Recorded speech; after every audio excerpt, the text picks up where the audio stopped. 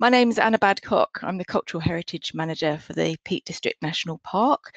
And I'm delighted to welcome you on behalf of the Peak District National Park and Derbyshire County Council. Me and my colleagues extend a really warm welcome to you all. We're thrilled so many of you could join us today. We've had 500 people register for each session, which is fantastic. So we're delighted to welcome you all. We particularly say a warm welcome to friends joining us from overseas. We've reached New Zealand, Canada, Sweden, France, several other countries too. So you're all really welcome. It's great to see you. It's a very special year for us this year. We're celebrating the 70th birthday of the Peak District National Park, and we're also celebrating 200 years of the birthday of Thomas Bateman, who many of you will know was an extraordinary 19th century collector and antiquarian, and he excavated more than 200 Bronze Age barrows in Derbyshire and the Peak District.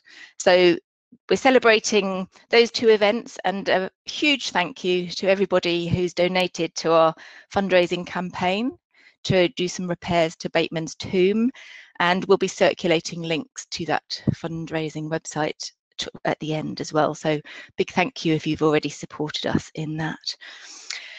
We're very pleased to bring you Derbyshire Archaeology Day digital in 2021. It's not what we'd planned last year, but we're excited by the new format. We hope it works for you. Bear with us, the technology is new for us too, so we're hoping there aren't any glitches, but we'll try to get through any if there are. So we're hoping it works for you too. There's a little bit of interactivity in terms of a few polls that we've got for some questions later as well. So we hope that all works. A little bit of housekeeping. So if you want to expand the screen to sort of remove all your browser tabs at the top, there's a couple of arrows top right. You can click to expand your screen. There is a chat function in the top right hand corner also. So we will be taking questions after each talk. If you do have a question, please feel free to pop it in the chat. The chat is private, so the speakers and the hosts, we will see those questions, but they won't be visible to the rest of the audience. There are several hundred of you here today, so we may not get a chance to answer all your questions, but we'll do our very best with that. So please feel free to use that chat function throughout the talks, and I'll gather the questions as we go along. So without further ado, I'll hand you over to my colleagues Steve and Natalie. They'll be your hosts for the rest of the session. I hope you enjoy it, and yeah, I'll hand. Hello, I'm Steve Baker. I'm the archaeologist for Derbyshire County Council. And I'm I'm Natalie Ward, and I'm the archaeologist. Sorry, go on, Natalie. I'm getting ahead of myself. Oh, I'm Natalie Ward. I'm the senior conservation archaeologist at the Peak District National Park Authority. Now, down in the south of Derbyshire, in the village of Ticknell, we're very lucky that we've got one of the very best local community archaeology groups in the region, if not in the country, in the Ticknell Archaeological Research Group, or TARG. Their knowledge is encyclopedic, their fieldwork is meticulous, their commitment to getting the results out in the public domain is exemplary, and they punch well above their weight in terms of research output. So I'm delighted to welcome Sue Brown to talk about one of their recent projects. Sue, are you there? Am I about to start? We are indeed. I shall disappear. I can't get full screen. Oh God, where's it gone? Ah, that's all right. I've got it. Can you hear me? Yes, we can hear you. So I can start then. You may start. Thank you, kind. Right. Thank you very much for that kind introduction, Steve. The title of this talk is Unravelling the Myth of Martin Camp Flasks, the Evidence from an Excavation at Staunton Lane End, Ticknell. Now, just in case anyone is still unsure where Ticknell is in this part in Derbyshire, it's in the deep south down here with the red circle around it. However, I'm going to start by describing the pots known as Martin Camp flasks, as they are quite rare and why they are significant as an archaeological find. Then move on to the Ticknall connection and how the excavation at Staunton Lane End comes in. So what is a Martin Camp flask? These are two complete flasks, one from Dieppe Castle Museum and the other from the Museum of London. They are a rounded gourd-like bottle or flask with a spout. If you look more closely, it is rather odd. It doesn't stand up, and the throwing rings run towards the spout, shown more clearly on this example on the right. Usually, the throwing rings, which are made when the potter raises the pot, run from the base to the top, which is clearly not the case here. There are no handles and they are unglazed. So how did the potter make this rather odd pot? They were wheel thrown by the potter, who threw a pot in the normal way and then closed off the top of the pot while it was still turning on the wheel. This often left a pimple on the outer surface and a very distinctive tight swirl on the inside. You can see the stresses the clay was under here. A hole was then cut in the side of the pot, the edges smoothed and a separately thrown spout attached on the outside. It was not possible to reach inside. It was left to dry until leather hard, then the original base was trimmed, so it was rounded. And this one was rounded, but it's slumped, so it's quite flat. And this shows you the spout fixing from the inside, and it's smoothed off and it's going across those throwing rings. And on the outside, you can't tell where it's fixed. Because the flasks were quite fragile, they were often encased in wicker, as in this example from the Mary Rose, which sunk in 1545 and which is a remarkable survival. This would also enable a flat base to be incorporated in the wicker so it could be stood up. And so how was it used? Well, here we have similarly shaped vessels, but these are glass because it's early 14th century, so well before these flasks were produced, but they're drinking out of them. Nothing changes. This is the original tin can. And the tobacco rasp on the left shows a rather more refined use of a similar pot used for drawing off wine from the barrel. And with a wicker casing, the flask could also be taken to the field, or as in the Mary Rose example shows, taken on board ship. The classification of these types of pots was done by John Hurst from the 1960s onwards. They were believed to be an import from Northern Europe, specifically the hamlet of Martincamp in Normandy, hence the name. Although pottery has been made at Martincamp for several centuries, there's been no production site identified, nor for any flasks. Hurst's definitions include two shapes: Type 1, which is at the top here, flattened on one side, and Type 2, a more rounded shape. And as well as this, he identified three main fabric types: pale to buff, orange and grey-purple, and associated them with specific periods, so they've often been used for dating. And here are Hurst's dating. Now, I'm going to move on to the Ticknall connection, which is really what it's about.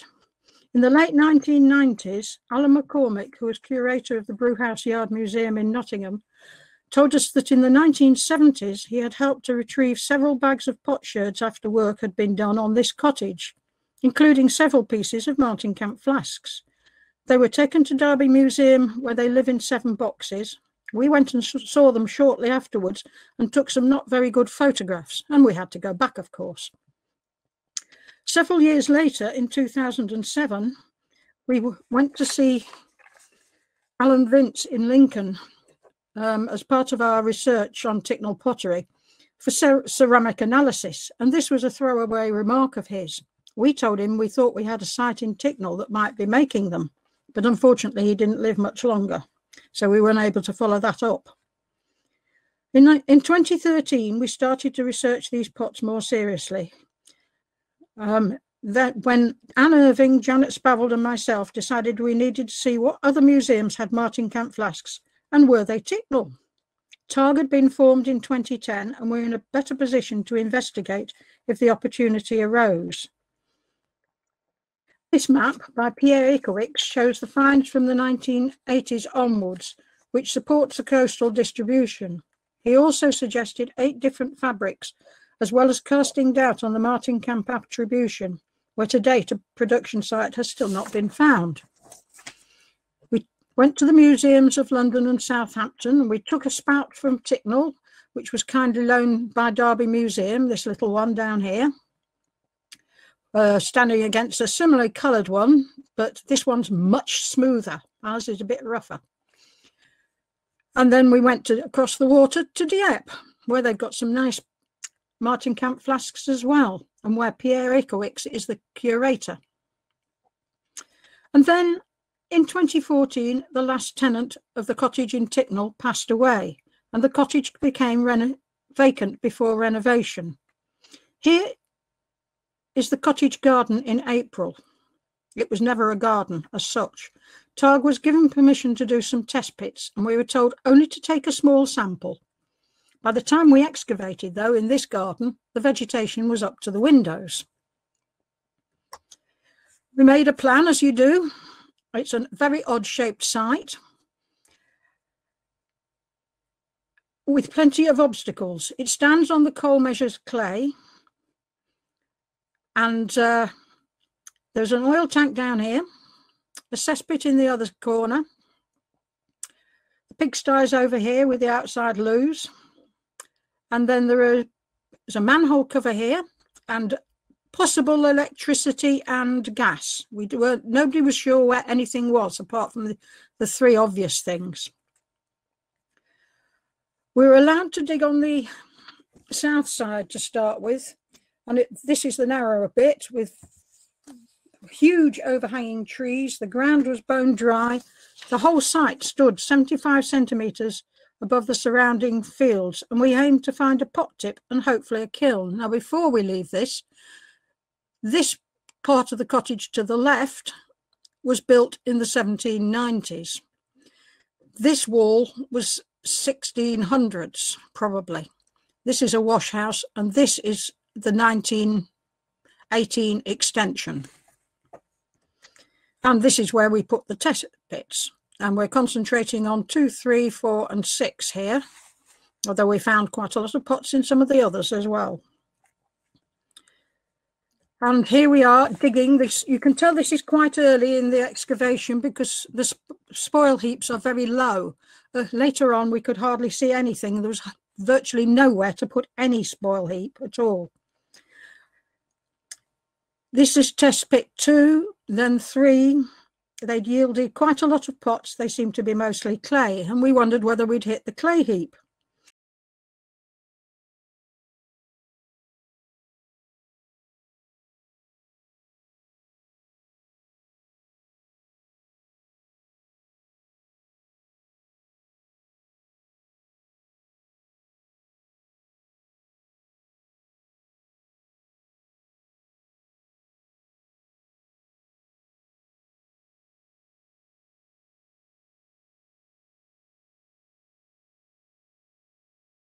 Of a wall running parallel with the cottage. The clay on the left of this wall went down to 70 centimetres.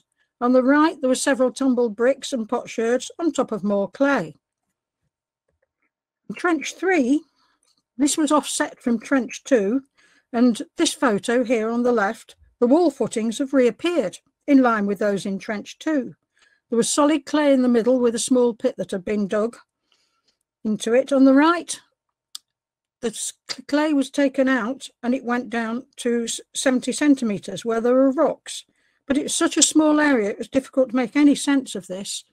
And right down underneath the ranging pole at that edge, there were potsherds in the clay.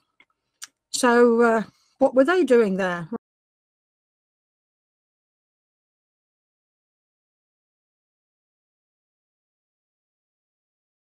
Going on here. However, trench 4 with all those obstacles seemed to have struck gold. These in the bowl here are Martin Camp spouts, and it looks like the pot tip. Cut by the main sewage pipe, which of course didn't run to the manhole cover. It ran from the bathroom put in 1976 through an earlier run of land drains straight to the cesspit.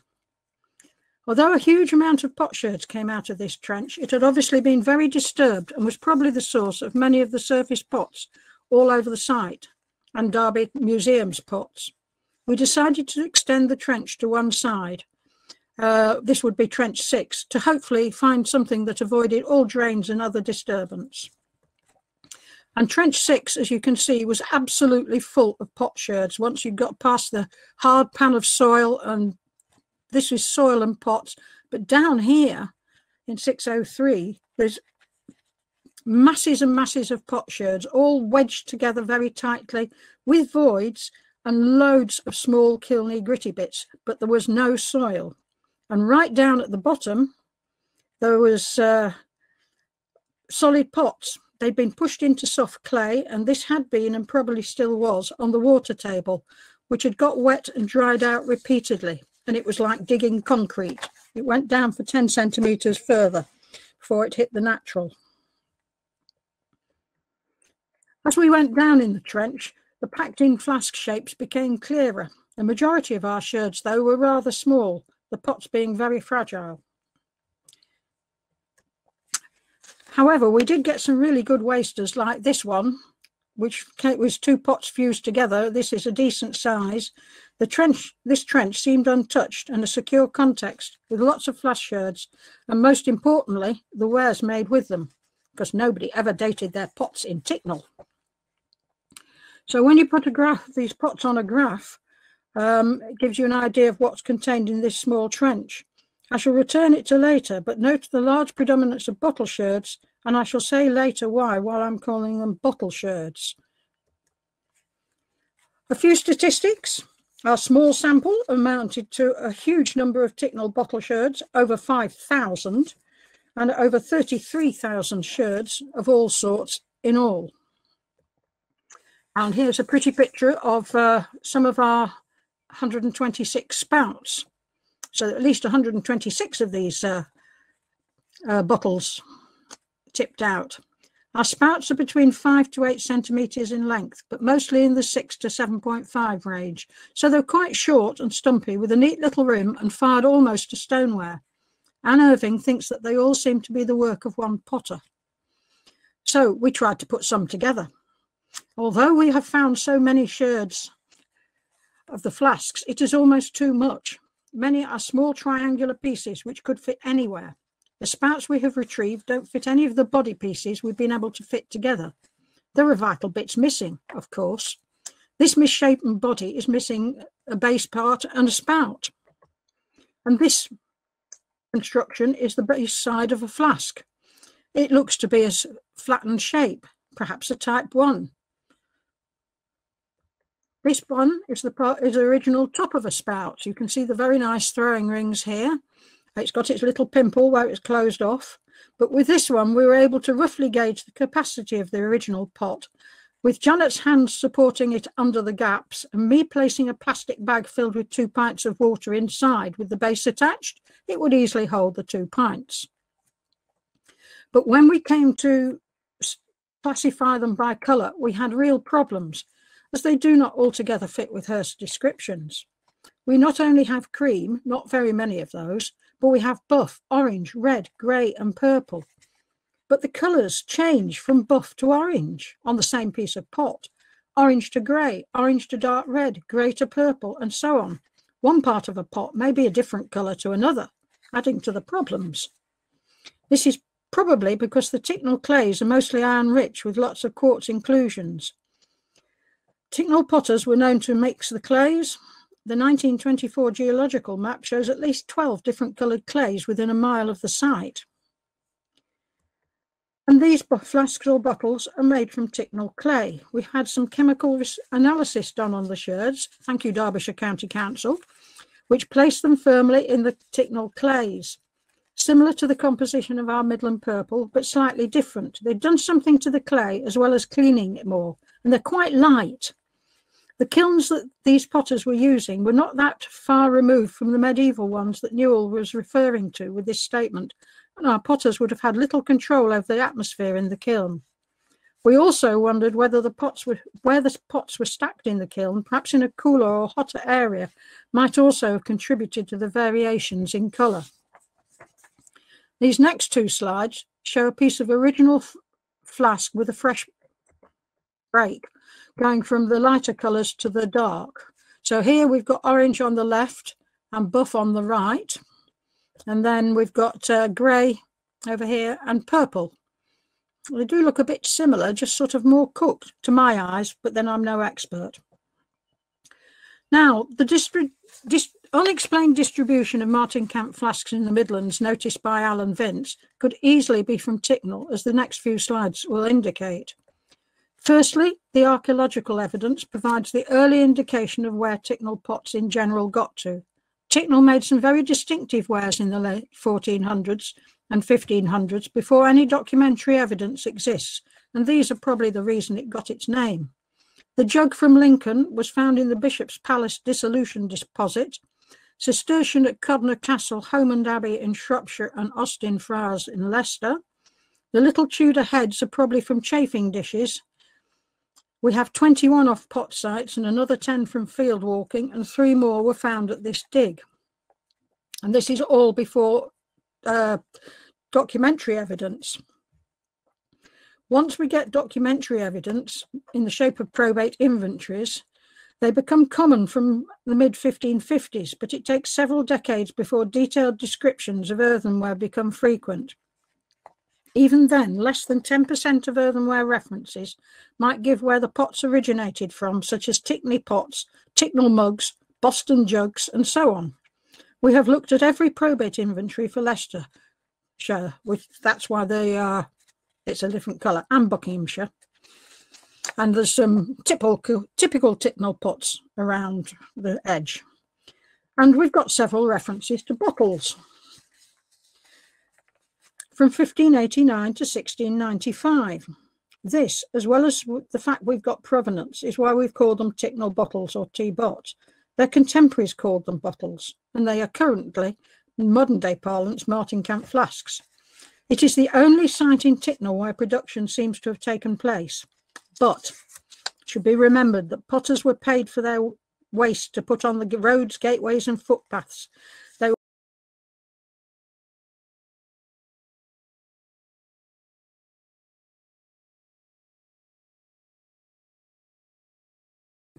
And we're extremely lucky that it survived for us to find, particularly as it was partially undisturbed, and it was the only undisturbed bit that we had in the whole dig.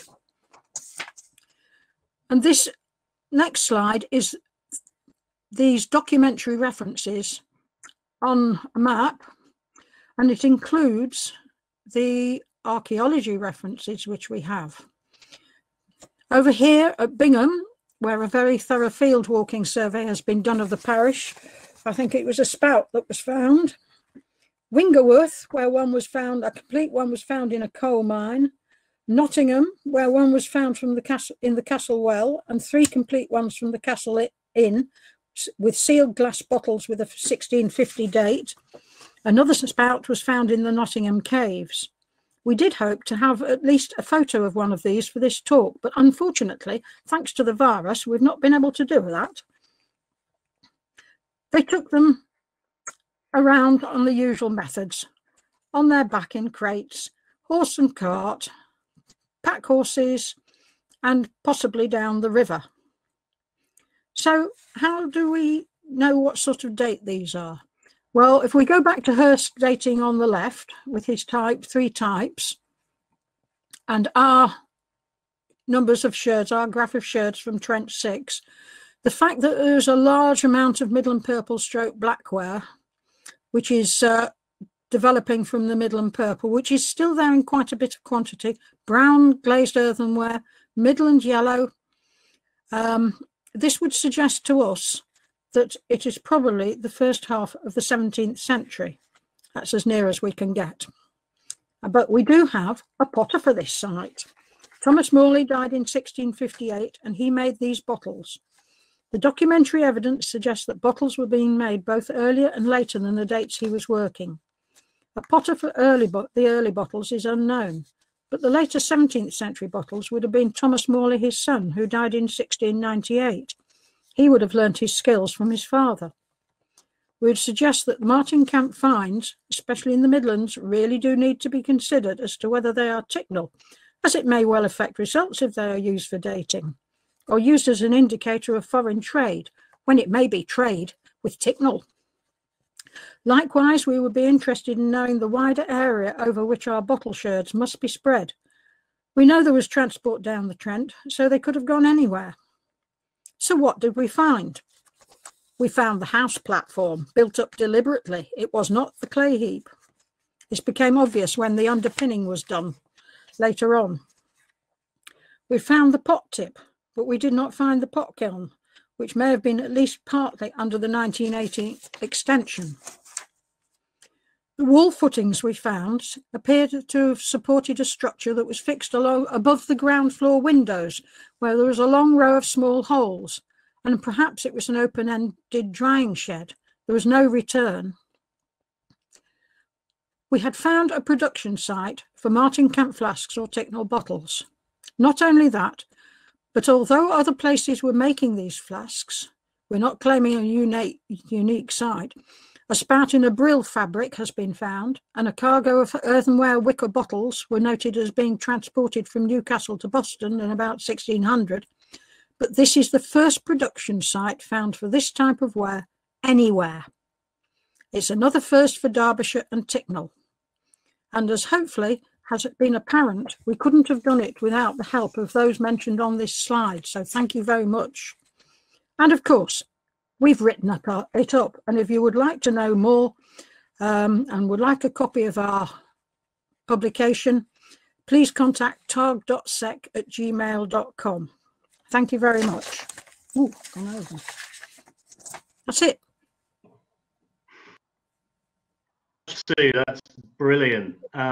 Many apologies to anybody who had problems with sound dropping out during that. We don't know why that was. We're glad that you came back, Sue. That really illustrates how work in a small Derbyshire village can have national or even international research value. And thank you very much. Anna, I wonder if we've got any questions for Sue. We do. We've got 3 questions so far. The first is, this came earlier on, Sue, in your talk. Why were the flasks made in this way instead of putting the spout at the top of the turning clay? Don't know. They're much more difficult to make. Curious. Okay, so that's an interesting conundrum. There's a second question which is asking, was there any geophysical survey done to the area before you did your excavations? That would be rather difficult. It was a very small area. It was less than 2 meters wide virtually. So it wasn't really possible. Right, thank you. We've had another, first of all, a compliment. This is excellent work, meticulous and methodical. Well done. Can you tell us more about TARG and also if a report has been published? Well, that's just been answered, I think. What are the future research questions that need to be investigated? Well, I can tell you about TARG. We were founded in 2010 with an HLF grant for 3 years. And we're still going simply because there has been more to do. We shall be running out eventually. But our latest current excavation is in doubt that it will continue. So, because of changed circumstances. Right. But, you know, we've investigated as many pot sites as we can in the area. But eventually we will run out. We were set up specifically to investigate the potteries. Okay, thank you for that. I've had another question. How easy or hard would they be to drink out of? Were they corked? Well, they must have had a plug in them. But, you know, I have no idea. Nobody has tried drinking out of it, because the Museum of London did do some capacity tests for us. They've got some very nice ones, which we didn't see, some complete ones. and they very kindly did some capacity tests on one of them, or all of them, I think. And but they did it with rice because it was dry and it wouldn't harm the flasks. So unless somebody's going to actually reproduce one of those flasks in the same sort of way and try drinking out of it, you know, but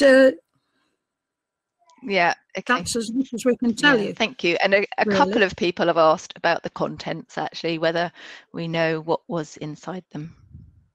Liquid. But we don't know more than that. So whether it was... Not really, no. Not really.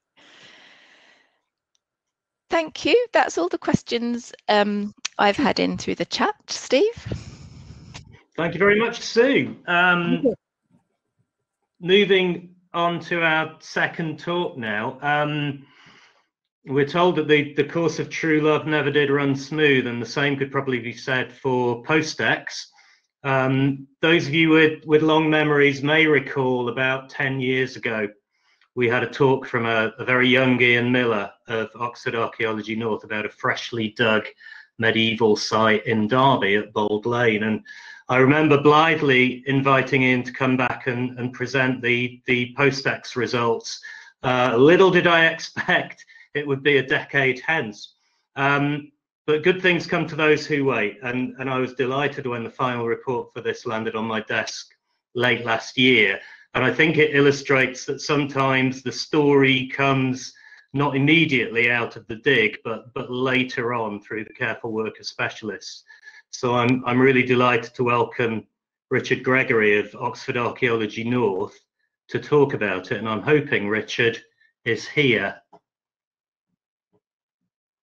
Richard, are you there?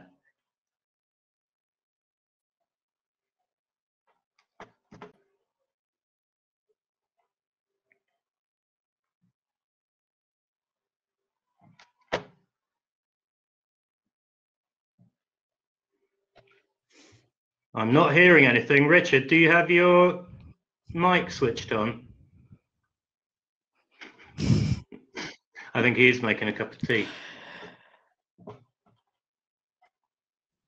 Shall we switch over, or will that not work from a scheduling point of view, Steve? Have we got Chris here? Sent a message.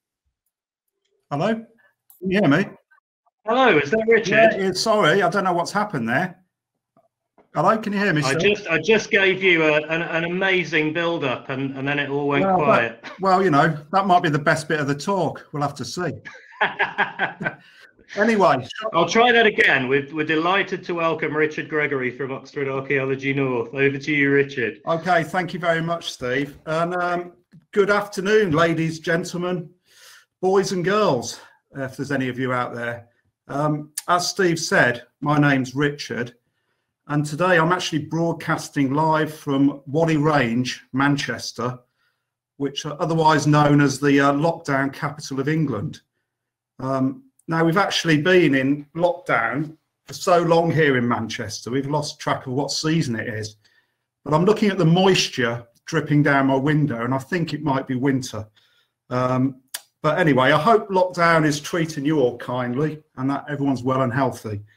And as Steve said, the reason I'm with you this afternoon is that he's asked me to speak about an archaeological excavation funded by Derby City Council and completed by Oxford Archaeology, close to the centre of Derby, which has produced some excellent information on the medieval town and the lives of its townspeople. Now, let's see if I can go on. Yeah. Now, before I begin, I thought I'd just let you know who Oxford Archaeology is. You might be wondering why we're actually in Derby. Well, we've been knocking around for about 45 years now, and I think we're actually one of the largest archaeological practices in the UK.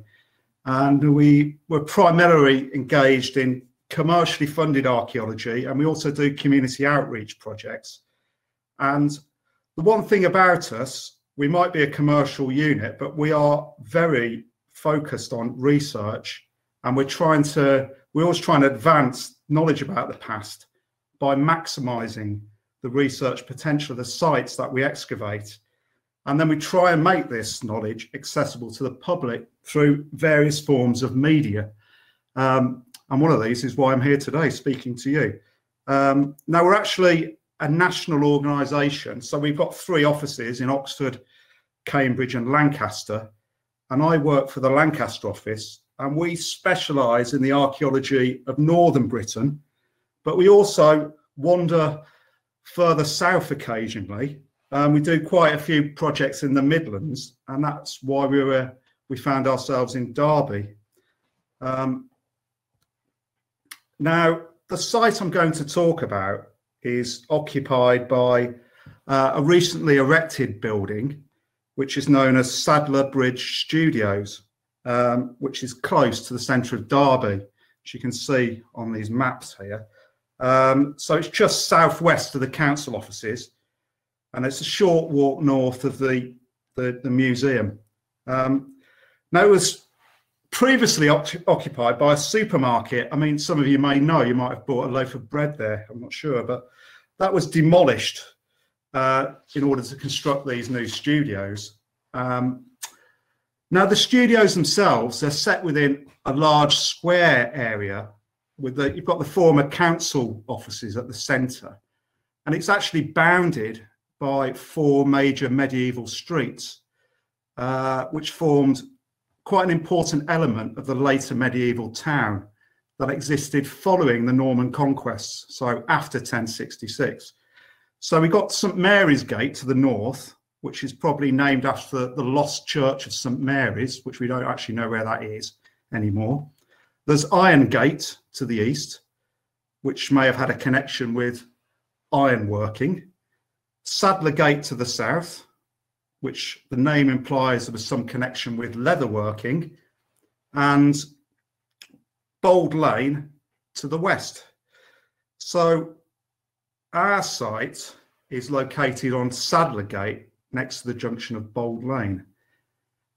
Now, just to give you a little bit more historical background, we basically think that the later medieval town emerged out of an earlier medieval settlement, which we know was called Northworthy.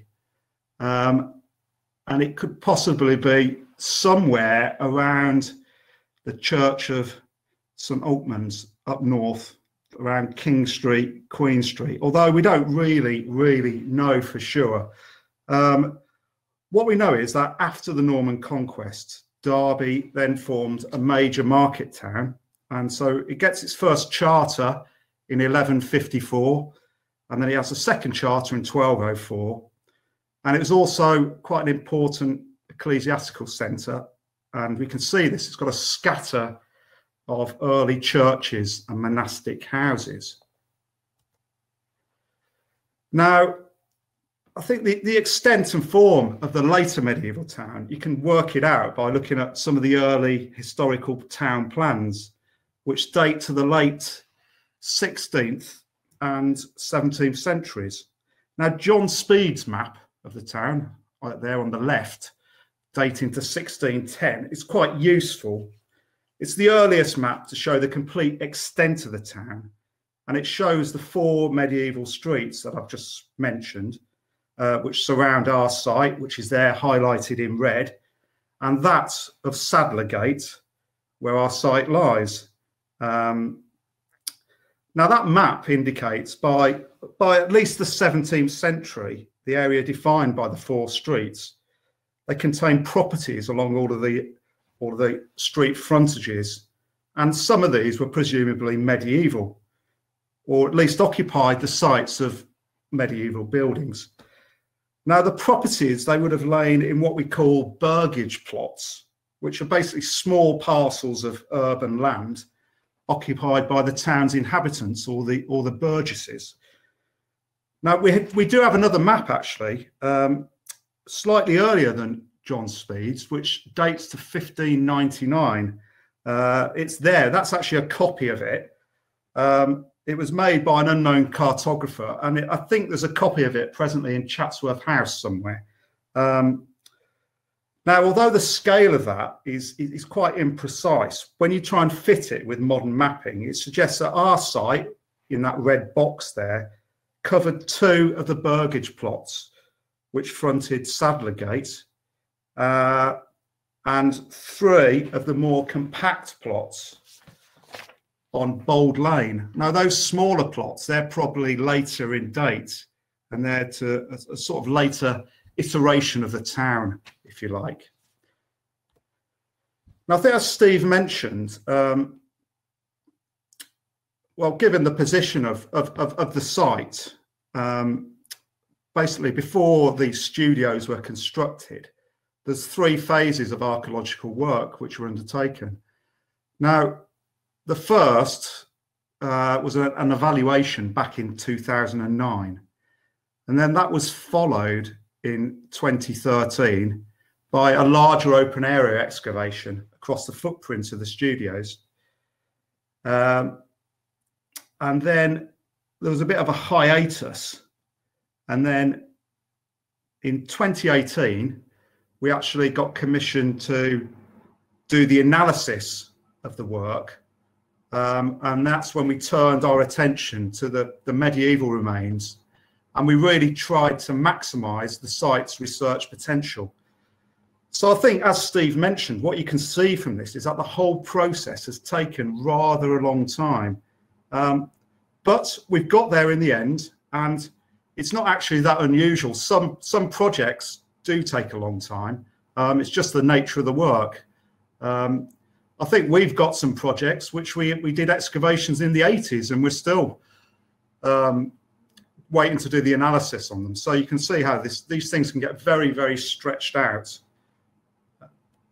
Okay, so before I start looking at the data in a little bit more detail, I think it's worth noting that the excavation indicated that there was no medieval remains directly adjacent to the street frontage, as these had basically been destroyed by a cellar of a late 18th century building.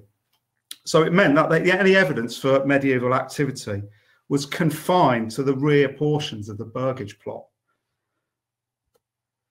So when we got all the data in 2018 and we put it all together and we forced it through the, if you like, the archaeological sausage making machine, and what came out the other end? Well, so what exactly did we find out? Well, the first thing was that we seem to have some very, very limited evidence for early medieval activity, probably dating to the 9th or 10th century. And the evidence for that really was just a few pottery sherds, which they probably reached the site during early cultivation and manuring. And if that was the case, the cultivated land would probably have lain some distance from the early medieval settlement, which, as I said, we think probably could have been in the vicinity of St Unkman's Church.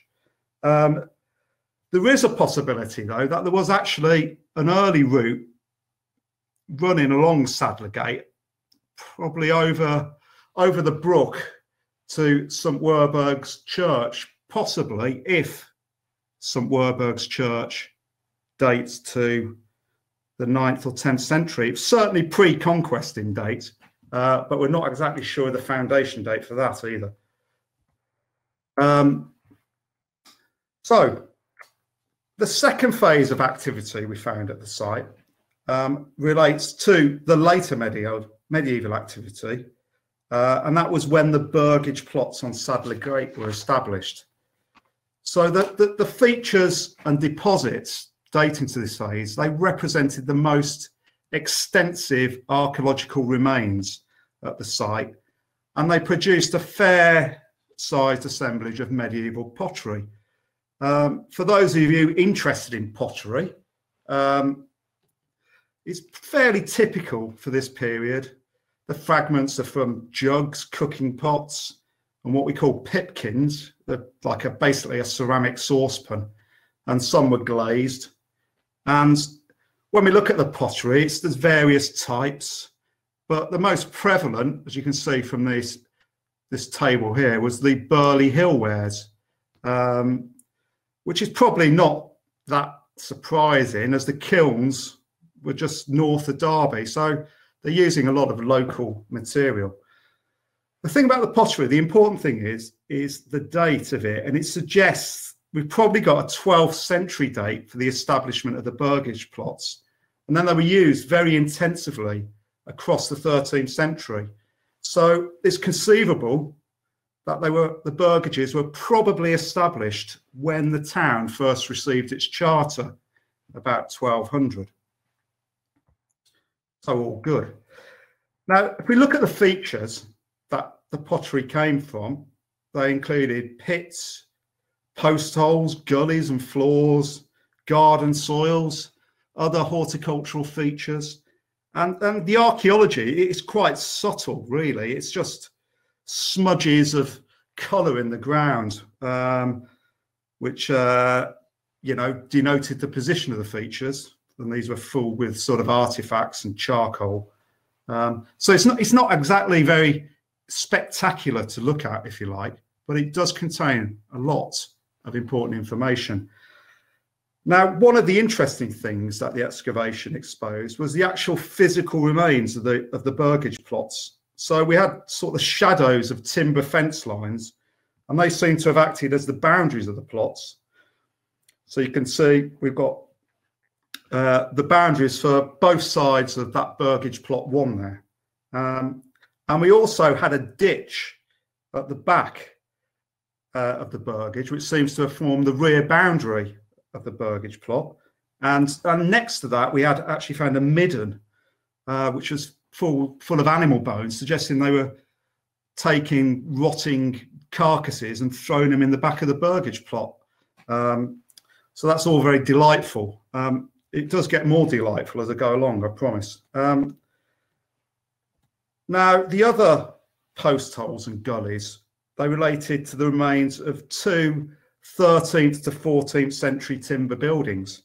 So one of these buildings, which is on this slide, which is building 2, that was quite a large structure. It's got post holes and a construction trench, which probably had a sill beam in, defining its walls, and it's got a cobble floor inside, and it also produced quite a bit of medieval tile, suggesting that it had a tile roof.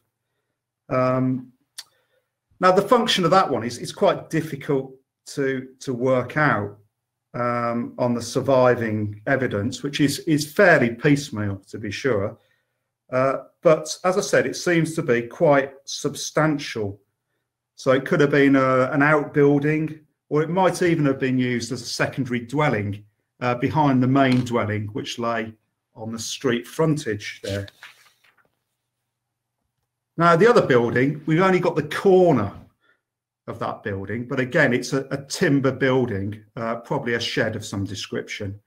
And now, interestingly, what we found here, there was a lot of ironworking waste and slag, and we actually found the base of a small smelting furnace within it. So we can be pretty sure that it functioned as a workshop involved in both the production and the smithing of iron, which was actually a little bit surprising because we always assumed that the ironworking would be confined to Irongate and not Saddlergate. So that did come as a bit of a surprise.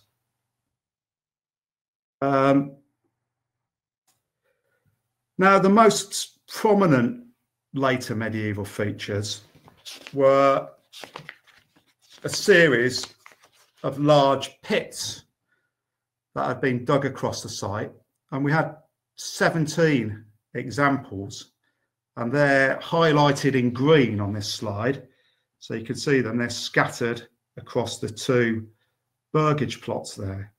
Now, all of them had been intentionally filled with waste, which I'm going to say more about in a moment.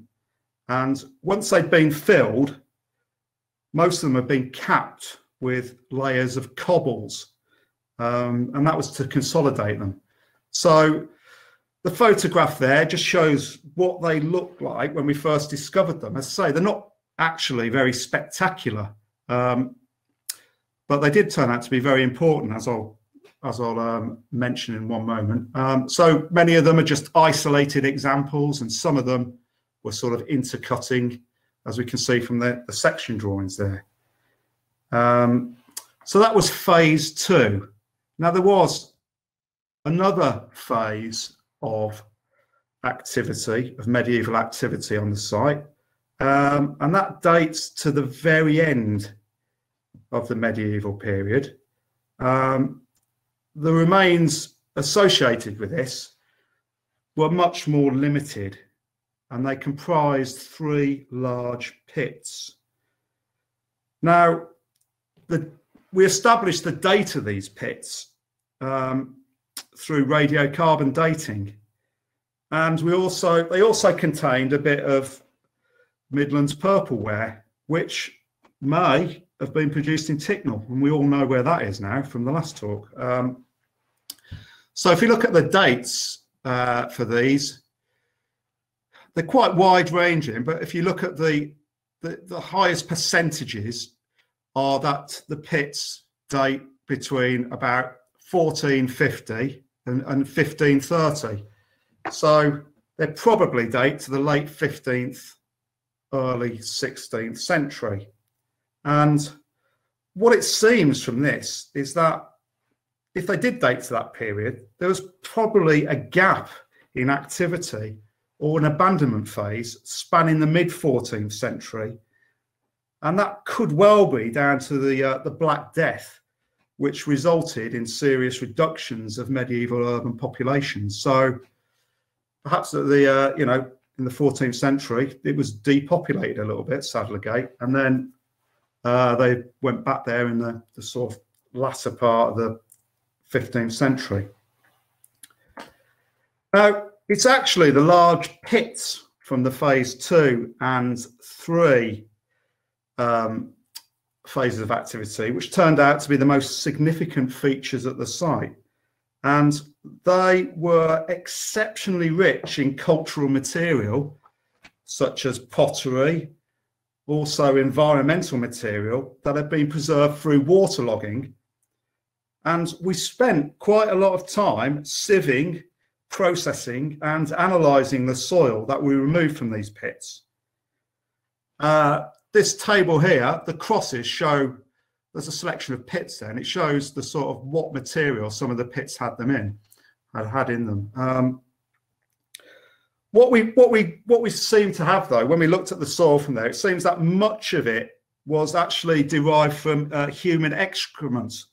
And so they were probably cesspits, or I think, to use, excuse me if I use the vernacular, they were shitholes, and very good ones at that.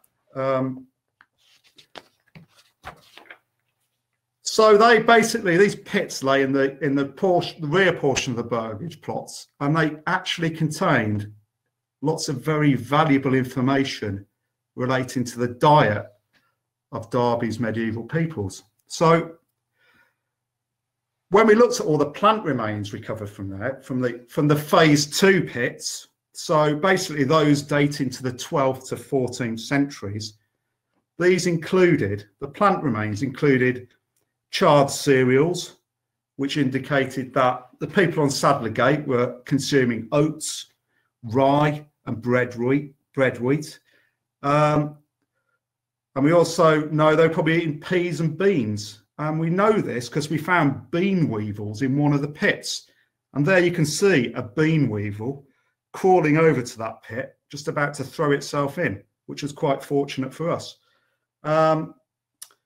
We also found the remains of elderberries and blackberries. So they would have grown locally, and they were a sort of wild food stuff. They might have grown in the plots themselves. And we also found figs as well. So the elderberries and blackberries, as I said, would have grown locally, but the figs, they would have been an exotic imported foodstuff. And even if fig trees were cultivated in medieval Britain, they're probably unlikely to produce fully ripened fruits. So what we do know about figs is they're one of the cheapest medieval food imports, and they were probably consumed when the native fruits were not available. So they might have been filling in the gaps when they couldn't get access to elderberries and blackberries. Now, the other thing these pits contained was a common selection of medieval culinary and medicinal herbs. Now, these included hemlock, henbane, and black nightshade, and they're all poisonous plants. Now, the deadliest of these is hemlock, which I think if you ingested as a medicinal plant, it would have required some very careful preparation, such as cooking, to try and dissipate its poisonous properties. Now, historically, hemlock was used, we know it's used as a sedative and an antispasmodic.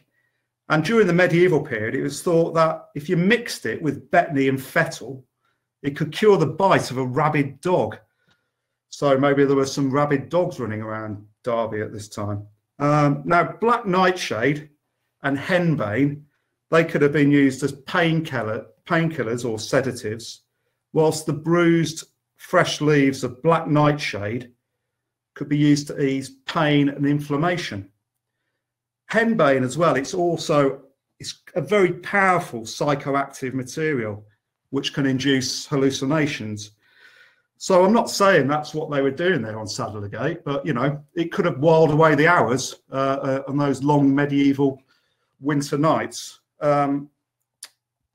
So apart from the herbs, now the pits also contained quite a bit of animal bone and fish bone.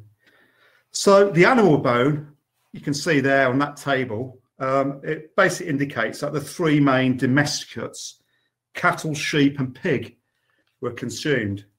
So no great surprises there.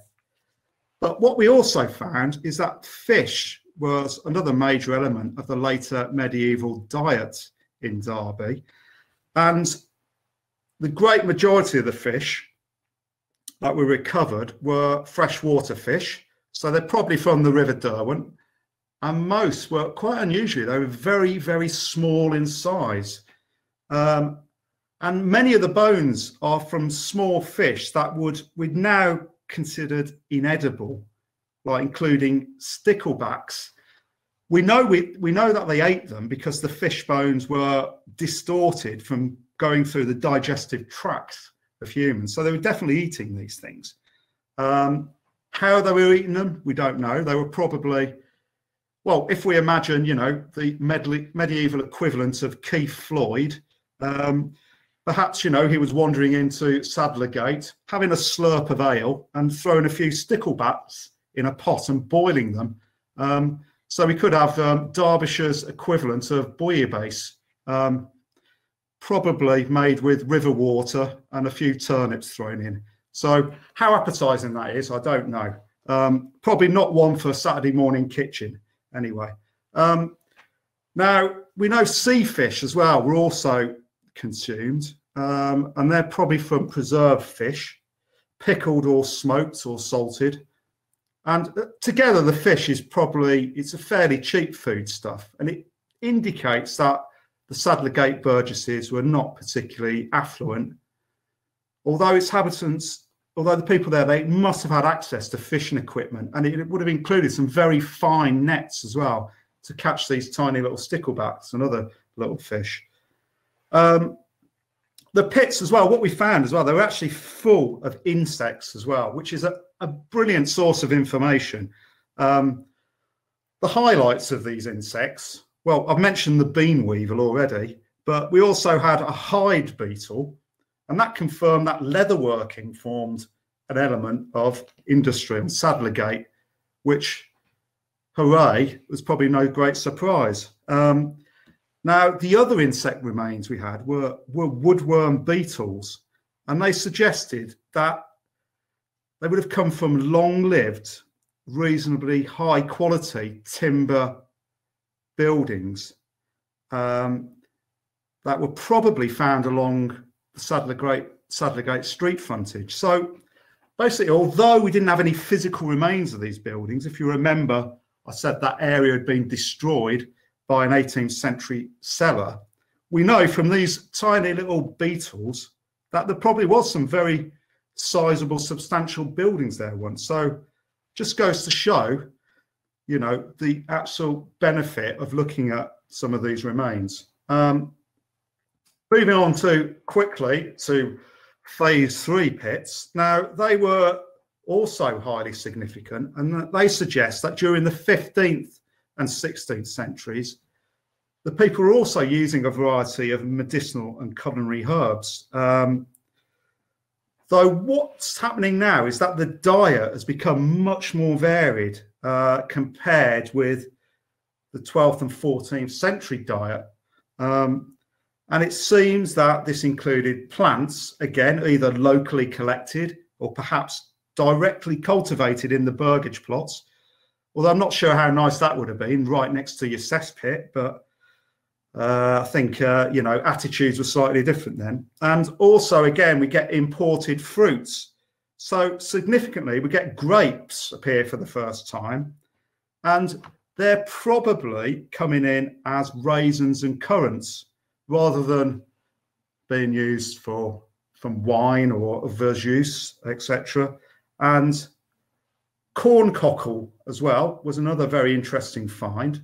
And that was recorded in one of the phase 3 pits, which, although toxic, is potentially a homeopathic remedy used to treat jaundice and swelling caused by water retention, which, to give it its old school name, was known as dropsy.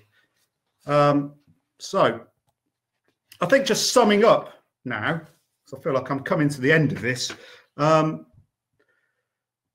what's clear from this is that the medieval remains that we found there on the Sadler Bridge Studios, they form actually a really, really important addition to the very small corpus of excavated sites that we have in Derby's historic core, which I've put there as dots on this map.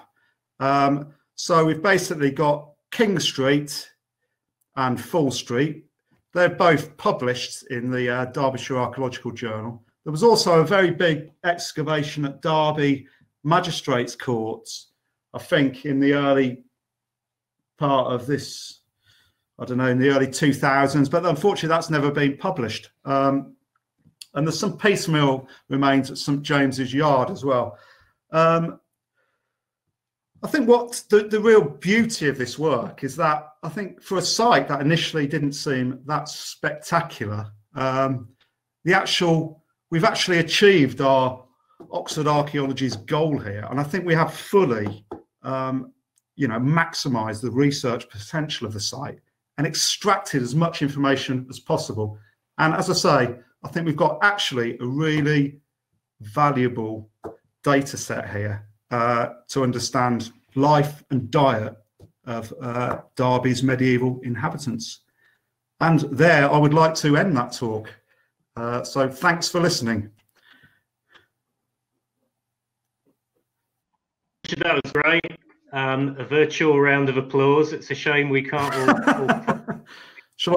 I think that really does sort of show how the, you know, painstaking specialist work can, you know, help us to reach out and touch the lives of people in the past. I think the evidence on diet and medicinal herbs and all that sort of stuff is just amazing, you know, and it's well worth the wait. Really. I think really you're right there. I think what we have to realise is that, you know, we do a lot of sampling of soils and things like that, and actually it's very, very beneficial, the information we can get out of this. You know, it's got a fantastic assemblage of paleobotanical remains from there. And I think I've just seen on the chat someone saying, is it going to be published? Well, it will be. We're going to be publishing it in the next Derbyshire Archaeology Journal.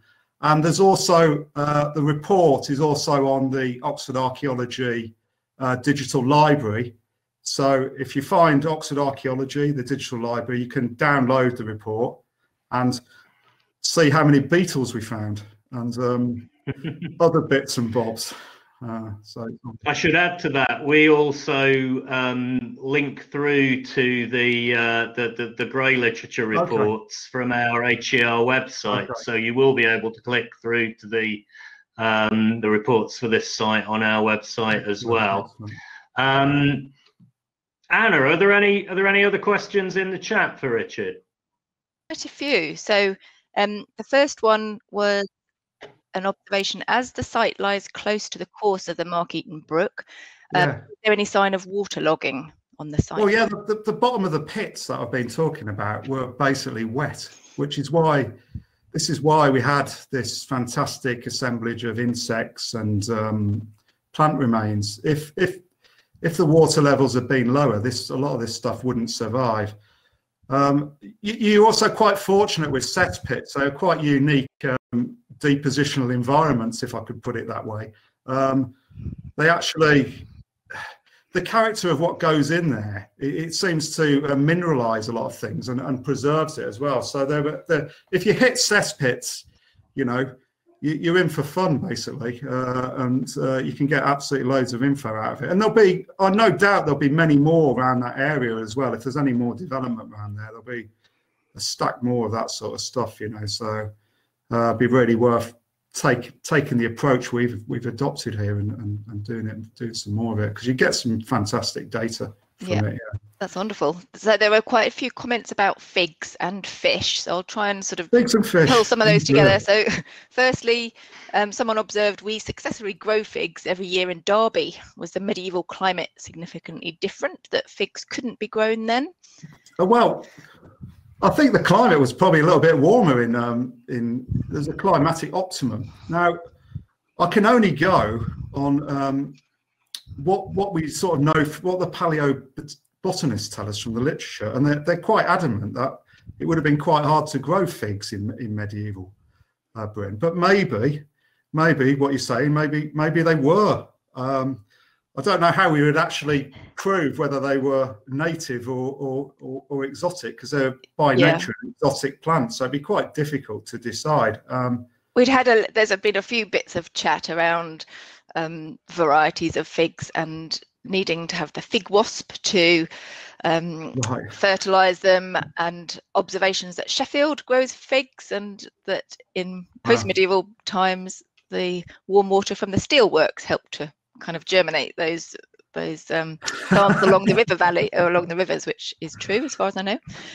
So there's been quite a lot of fig interest. There's quite a bit of small fish interest also. There's an observation that the Complete Angler contains a recipe for minnow tansy, which I quite like. Ooh, and there's a question as to whether the so-called inedible fish could have been eaten by dogs and pigs rather than the humans. So might they have been animal food? They could have done, but the dogs and pigs would have to have been using the toilets. So whether they whether they were very well trained, maybe they're very well behaved. I might say about the cesspits that we actually found some wooden structures over them as well. So we think they were actually, they probably might have had a seat on them, if you like. Actually, you know, actually like a toilet, and then you would have probably just poured loads of other waste down it as well. So yeah. And related to that question, there's a question as to whether sticklebacks have been found in other archaeological sites, to your knowledge as well, or is this I would have to ask our fish expert on that. All I can say is the fish expert was quite surprised by that. She thought the assemblage was very, very unusual for a medieval assemblage, because you don't normally find that quantity of very small fish. That was what struck out. And again, I think she thought that it was quite unusual to find sticklebacks and these other things. So it seems quite unique to Derby. Maybe there was a particularly culinary preference for that type of food, or it's just what you could get your hands on and throw in the pot. So Yeah, I'm loving that Floyd-esque stickleback and turnip stew. Sounds fantastic. No, I think we'll squidge one more in, which is there any evidence for Derby being a Saxon burh? It's a difficult one. There is literary evidence. It definitely was a Saxon burh, but we just can't find exactly where it was. But it's probably it probably was up round King Street, Queen Street, around there. If anyone's interested, there's a very interesting paper in last year's Derbyshire Archaeological Journal, which talks all about where early medieval Derby could be, and that's by Chris Waddle. So I would recommend reading that, and that would answer any questions regarding that. But there will be one somewhere, but it's whether there's any evidence surviving or whether we actually find it. Well, there's definitely churches, you know, St Altman's is definitely Saxon, probably, and St Werburgh's probably Saxon, but the actual settlement is tricky to find that, yeah. Okay, thank you. We'll leave that there. Thanks, Steve, as well. Thank you, Richard. That's well, thank you. It's been my pleasure to speak to you all, and do come again. Next time we dig in Derby, I'll be back. Yeah. All right. Thank you very much. Cheerio. Cheers. Before I do the move on, can I just check that we've got our next speakers are here and mic'd up? It's Will and Chris. Yeah, I'm here too. Oh, I can hear voices. That's good. I've also been asked to tell you if you're active on Twitter. We've got our Twitter account at Derbyshire Arc online now, and the hashtag is Derbyshire Archaeology Day. So do spread the word. Now we're all increasingly aware of climate change at the moment and the fact that we're getting more extreme weather, he says with the sun in his eyes. And in the heritage community, we're increasingly aware of the impacts of extreme weather on the archaeological resource. You may have seen the collapsed lime kiln at Minninglow, for example. The next site is a bit of a case study. It was discovered when waterlogged wood scoured out of a bypass channel in the Dove Valley during the floods last winter. And as you're about to hear, extreme weather has played a bit of a part in the story of its excavation during the course of 2020. So this is a bit of a double act. I think Will Kelly of CFA Archaeology is going to start us off, and then hand over to Chris Kravich of Trenton Peak Archaeology for the second part of the talk. So I'll hand over to Will now, hopefully. Yeah, thanks. Hello. I'm Will. I was the on-site supervisor for the excavation. So my company, CFA Archaeology, acted on behalf of the Environment Agency and Stonbury, who were the specialist contractors, along with staff from Trenton Peak Archaeology. So we were commissioned to excavate the wooden remains at the Dovecliff bypass channel. Christina, who will follow me, is a manager at Trenton Peak Archaeology. She'll sort of follow me for the second half of the presentation. So today I'll be discussing the discovery of timbers at the Dovecliff site, our strategy for excavation, and how we recorded the feature.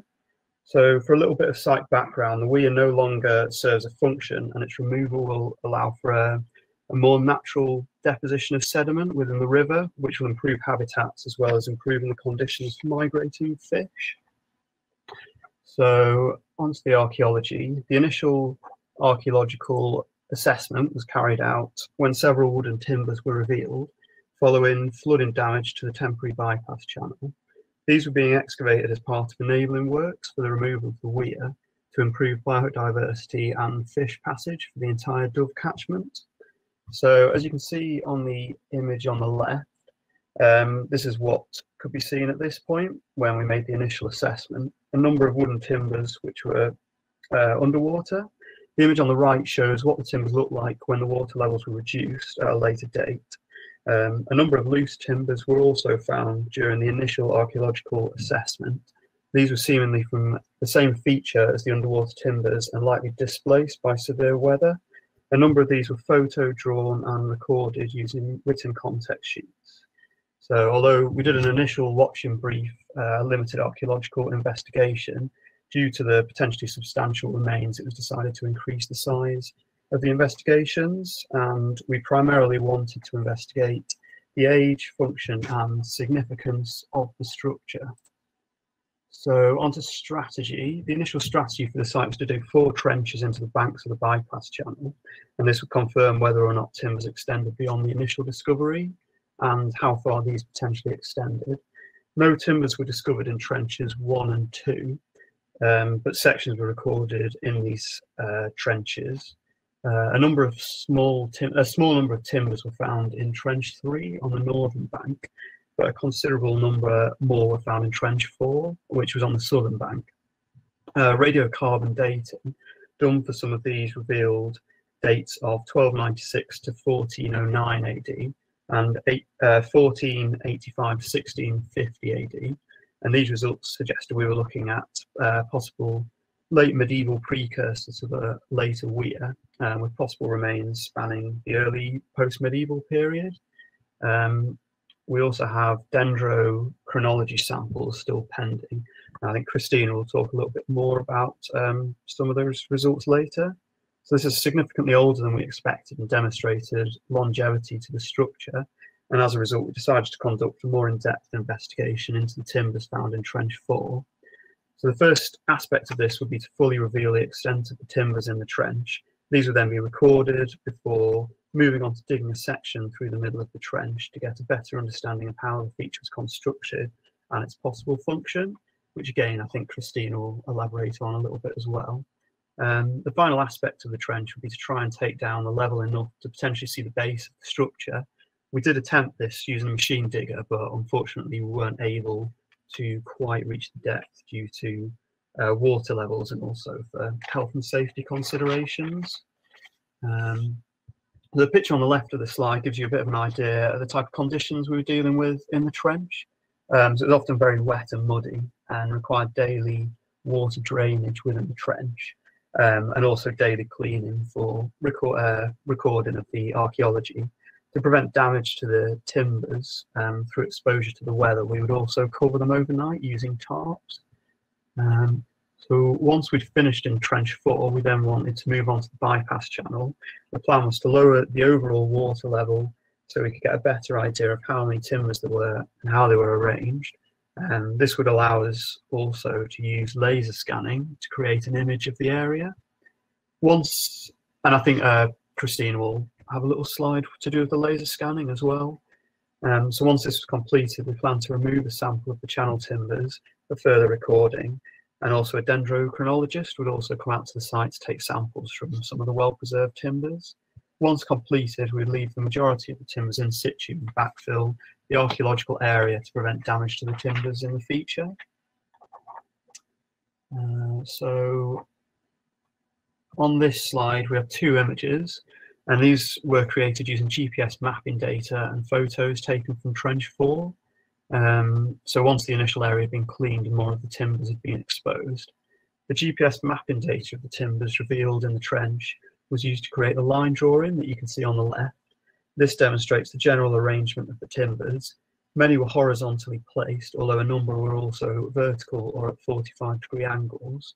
The photogrammetry was done to create accurate imagery for the feature, and can be seen on the right-hand side of the screen. And this is a technique that we used again later whilst excavating trench 4.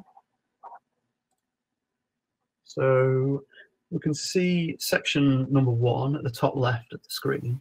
This section demonstrates the broad construction of the feature with large timbers arranged horizontally, vertically, and at 45-degree angles, with packing branches in between. We can also see layers of sediment in a section that would have built up over time. Section 1 was photoed and drawn before a second section was dug through section 1 to gain a better understanding of the feature. And that's section 2. And this went down through 9 layers or spits of packing branches. So each layer was removed, cleaned, photoed and drawn. And you can see how we did that on the image on the right. At every level, we also took aerial photos and compiled photogrammetry images as well. So the eventual section shows a densely packed series of branch layers, which were used to collect sediment for the feature. And it was during this time in the excavation that we began to consider the likely functions of the feature. I'll go over a couple now, but I think, again, Christina will go over it in a little bit more depth later on. So the predominant theory at this point was that the feature had acted as an embankment, which was built to slow the natural water course, or possibly to prevent flooding from the adjacent countryside, which is something that still affects the landscape today, as we discovered during our excavations. The brushwood that had been packed between a series of upright timbers could also have been used to hold them together as a support structure whilst in use, or as a possible platform for temporary works. However, the most likely function of the feature appears to have been as a river embankment, within which the brushwood would have allowed silt build up to the artificial bank. So extracting the channel timbers, once the water levels were reduced to suitable levels, using a number of water pumps, we were able to use a laser scanner to create an image of the bypass channel, including the timbers.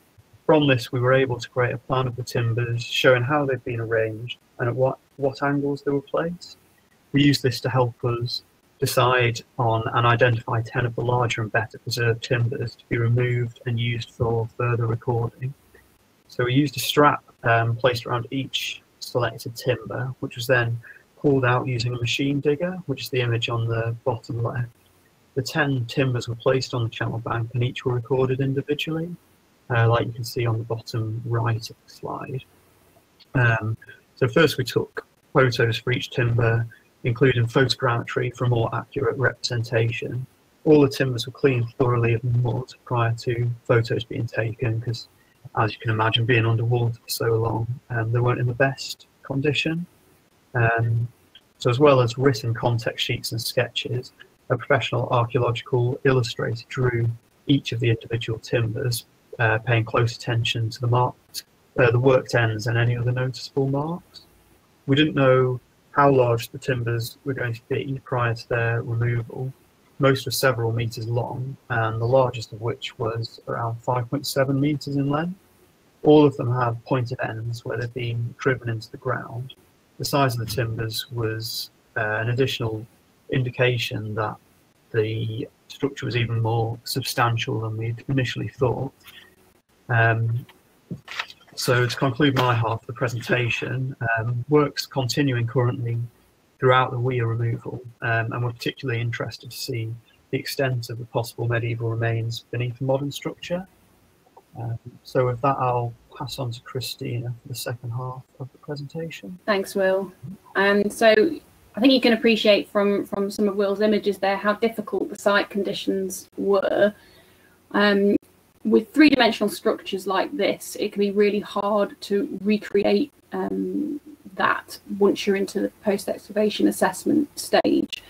So to sort of supplement that data set and to make sure we were capturing the maximum amount of information, we used terrestrial laser scanning. And as you can see from this image, it's captured the entire site, so the entire edge of the temporary bypass channel, the current course of the river, the weir, and those little blue marks there where the bypass timbers were located. So it enables us to have a point in time record of the excavations themselves in 3 dimensions, and that sort of data we can take and use beyond the scope of this project, and basically forms a principal part of the archive. So from that information we can create plans, section drawings, we can look at the angles of the timbers, the orientation, you can drape the colour photography over the top, so you can create 3-dimensional video fly-throughs. So again, we're trying to provide a record of the site and a visualization that sort of goes beyond a sort of 2-dimensional record. And to my knowledge, I think this is the first time a structure like this has been laser scanned in the region. So in terms of the sort of data capture, we've got a high resolution record of the site, which can be interrogated and used by future researchers. So it's a really important way of representing the site, but also preserving that data by record, because, as Will said, a lot of this site has been reburied. It's inaccessible. Even at the moment, with the weather the way it is, we can't even get onto site. So, you know, laser scanning offers an opportunity to very quickly capture a lot of high quality data. So we have a slight advantage here compared to Oxford in that we're right in the middle of the fieldwork process. So we haven't started the post-excavation analysis. So the next few slides are just sort of some thoughts and some things we've been bearing in mind as we've been excavating the site. So sort of thinking about construction techniques, the landscape context of the find, you know, and then function. So timber structures are incredibly common within the river valleys of the East Midlands, and they can really range from anything from the prehistoric to the post-medieval periods. A lot of the time, the sort of simple technology of those sorts of sites doesn't really change very much, and it can be very hard to understand how they were constructed. So as you saw from the really big timber that Will put up on the screen there, all of the large uprights were pointed at one end and driven, you know, in some cases 2-3 meters into the underlying gravels of the river channel. So that's an extraordinary undertaking, and we kind of have to start to think about how was this possible and what techniques and equipment might they have used in the sort of late medieval period to enable these sort of constructions to go ahead.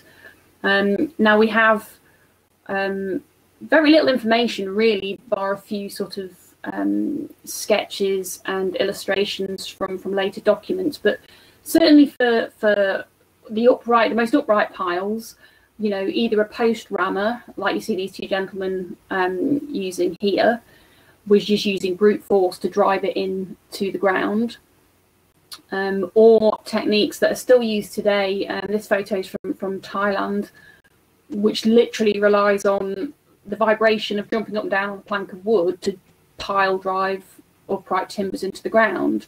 And it's a real shame we can't use video, because there is an incredible video of this technique and it works incredibly well. So, you know, if timbers had to be driven vertically, either one of these techniques would seem to be possible. But we also have to consider that mechanical means may have also been used. And it was really hard to tell from some of those images, but a lot of the timbers in the bypass channel were actually driven in a 45-degree angle. Now, you wouldn't be able to probably do that with a hand rammer or with the previous sort of techniques. So are we looking at some sort of mechanical construction method? So these are just some examples of those sorts of machines from the 15th and 16th centuries, mainly from France, the Netherlands and Italy. But you can see, you know, they use counterweights and men on ropes to sort of ram home these extremely long piles, some at an angle, some vertically. Now, the written accounts that go with these images do say that these machines were expensive, they were unreliable, and they broke down a lot. So it would have to be worth the investment, because it's a specialist piece of equipment. You would have to have somebody qualified to actually use it and build it effectively, whether this was the sorts of things that would have been used at the site. We do have references from Britain in that we have examples from the London Bridge construction, which shows a hand ram in operation in the middle of the river. And we have references to pile driving at Rochester. So we know it was happening. We just don't have contemporary images and drawings to show exactly how these posts were emplaced. So again, we're having to think and sort of come up with ideas of where to look for this sort of information, because it's quite an understudied area of medieval construction, really. And later examples, obviously into the 18th century, you have the similar sorts of machines, except they're powered by horses or by steam. So again, this is why I mean the technology doesn't really change. It's just we don't know the precise mechanisms that they were using to construct these structures. The other thing we're having to think about is landscape context of the site. So the Dove Valley is an incredibly dynamic system. You can see from this LiDAR image just how many paleo channels are visible just in the LiDAR, let alone deeper channels that don't get picked up by LiDAR. With our site, it looks to be sitting in a minor paleo channel that's parallel to the current course of the river. And again, that's something in conjunction with the timbers that we recovered. We've also recovered sediment samples to try and understand the behaviour of the river and how the sediments relate to that structure. We also have other examples within the Dove Valley itself. So this is an example of a wooden structure published by the late Chris Salisbury in the late 90s, in which it was interpreted as a kid weir. So you had upright posts with these bundles or kids, which is just bundles of brushwood rammed in between upright posts, and then secured with a hole drilled through the top of the upright, and then either some rope or wattle to hold those brushwood bundles down. And in Chris's personal archive, we've got some really helpful little sort of sketches of how such a structure might have helped to stabilise a bank after a scour event in the river. Now this example is later in dates, or 17th century, but you know the principles might not be that different. So if we consider the context of our site perhaps within that minor paleo channel, and given the levels of high energy within the Dove system, are we looking at a structure that is to do with some sort of engineering works to facilitate the construction of that central weir structure? Are we looking at bank revetment, where we've had an area of the bank side that's been eroded away, and this structure is there to basically stabilise the ground? So we're very much in the middle of sort of trying to unpick those sorts of interpretations. There was no other remains associated with what we excavated, so there weren't anything like fish baskets. There doesn't seem to be any evidence for anchor stones at the bottom or packing or anything like that. So in terms of its construction technique, it's quite simple. And what is going to be interesting is to see how it articulates with the weir that we're currently working on at the moment, and whether that later structure is superimposed over the top of a much earlier medieval structure. So again, it's still very much sort of a work in progress in terms of how we're interpreting the site.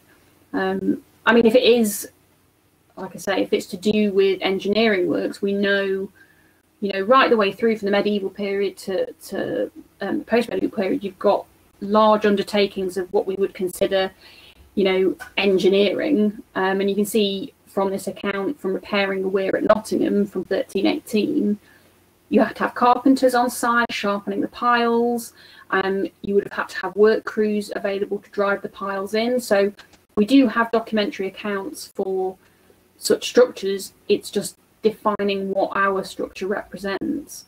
And like I say, if it is to do with a sort of enabling works phase to help construct a weir by diverting water or supporting the banks, you know, we can see examples of that in later sources, like this painting from the Wellington dock at Dover. You can see here you've got an incredible hole in the ground held up with pretty shonky shoring, and the level of the ships in the background, that's, you know, the water level is there. So, you know, we're dealing with an extremely dynamic environment currently, and that situation would have been exactly the same in the past. So it's possible, and things that we think look impossible because of the conditions we're in currently, there will have been ways to cope with that and to deal with that. And what's going to be really interesting is to see if this bypass channel structure is one of those mechanisms by which, you know, the weir was constructed in the middle of an active river.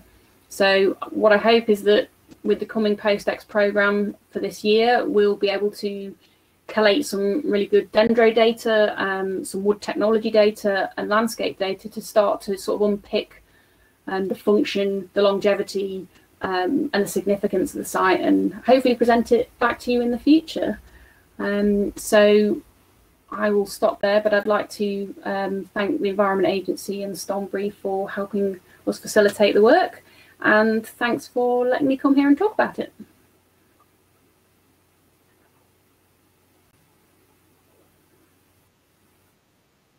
That's been great.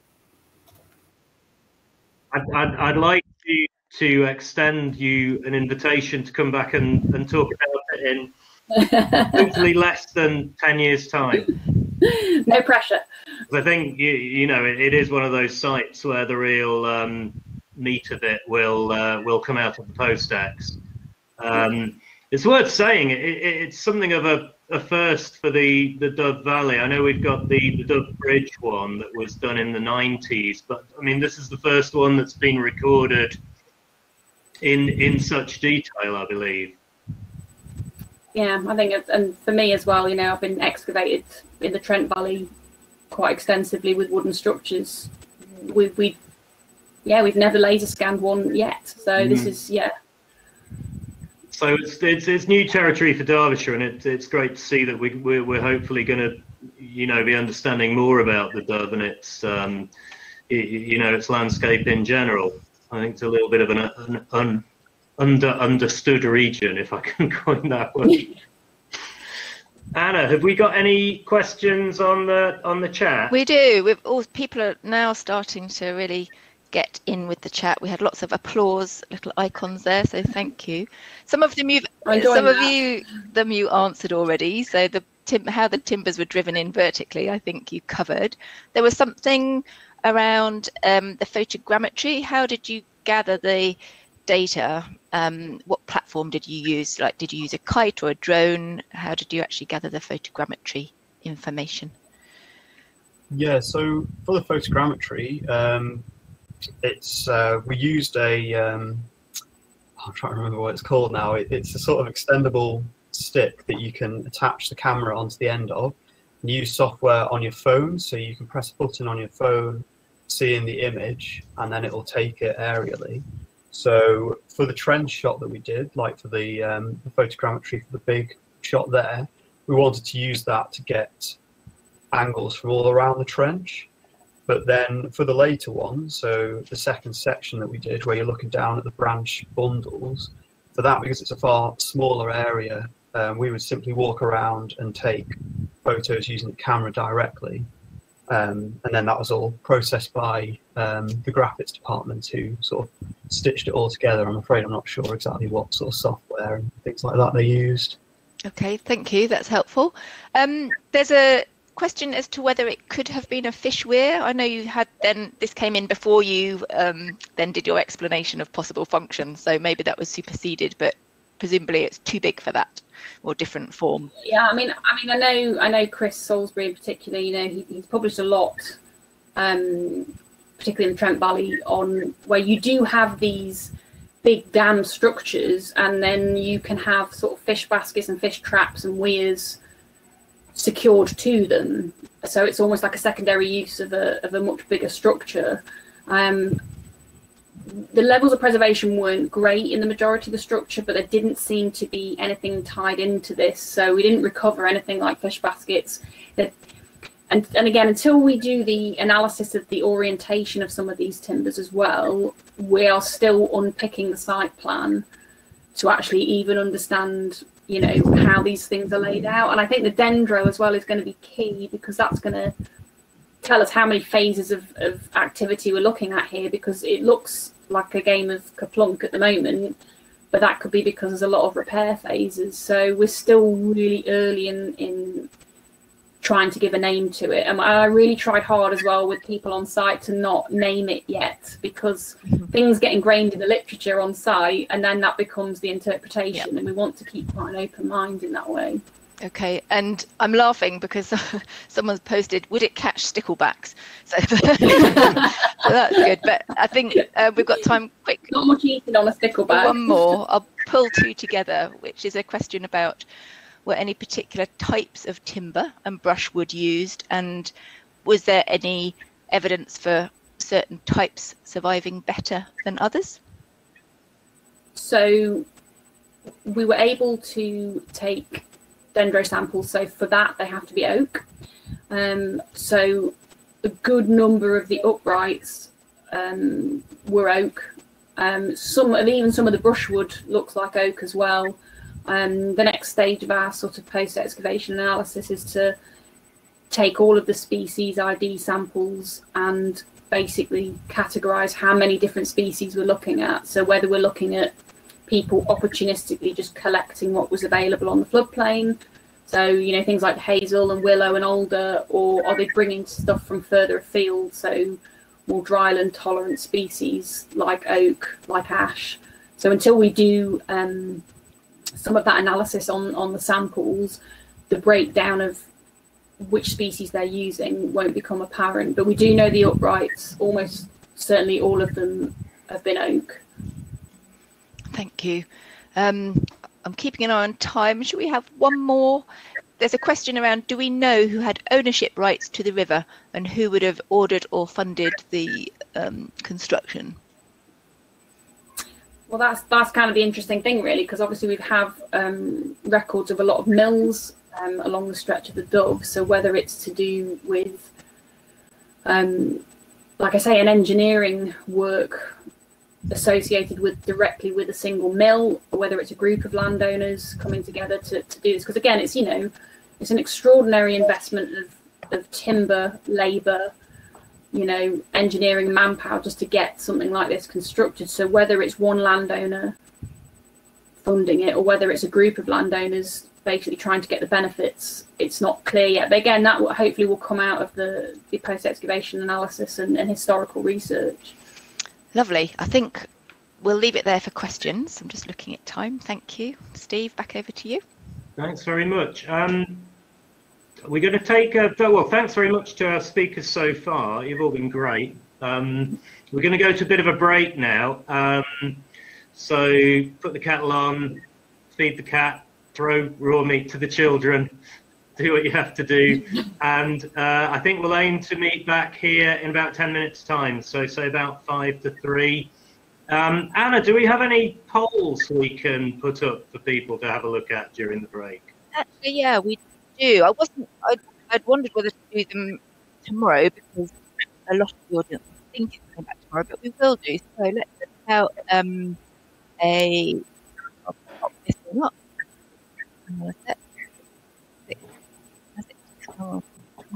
Bear with me. Here's a little poll. Have you attended Derbyshire Archaeology Day in previous years? Awesome. Have a look at that. Great. And we'll see you back here shortly. In 10 minutes. Thank you all. Thanks. Bye. For those that missed it at the beginning, my name's Natalie Ward. I'm the Senior Conservation Archaeologist with the Peak District National Park Authority, and I'm just going to be taking us through the last few presentations this afternoon. So I hope our next speaker is all lined up. Guy Salkeld is joining us from the Defence Infrastructure Organisation, which to you and me is like the Defence Estates. And he's here to present about the investigation and restoration of 2 scheduled barrows at Merriton Low, following a devastating fire back in the summer of 2018. We had several very bad moorland fires across the Peak District that summer, which I'm sure people can recall. So Guy, do you want to unmute yourself, make your video available if you wish? Hello.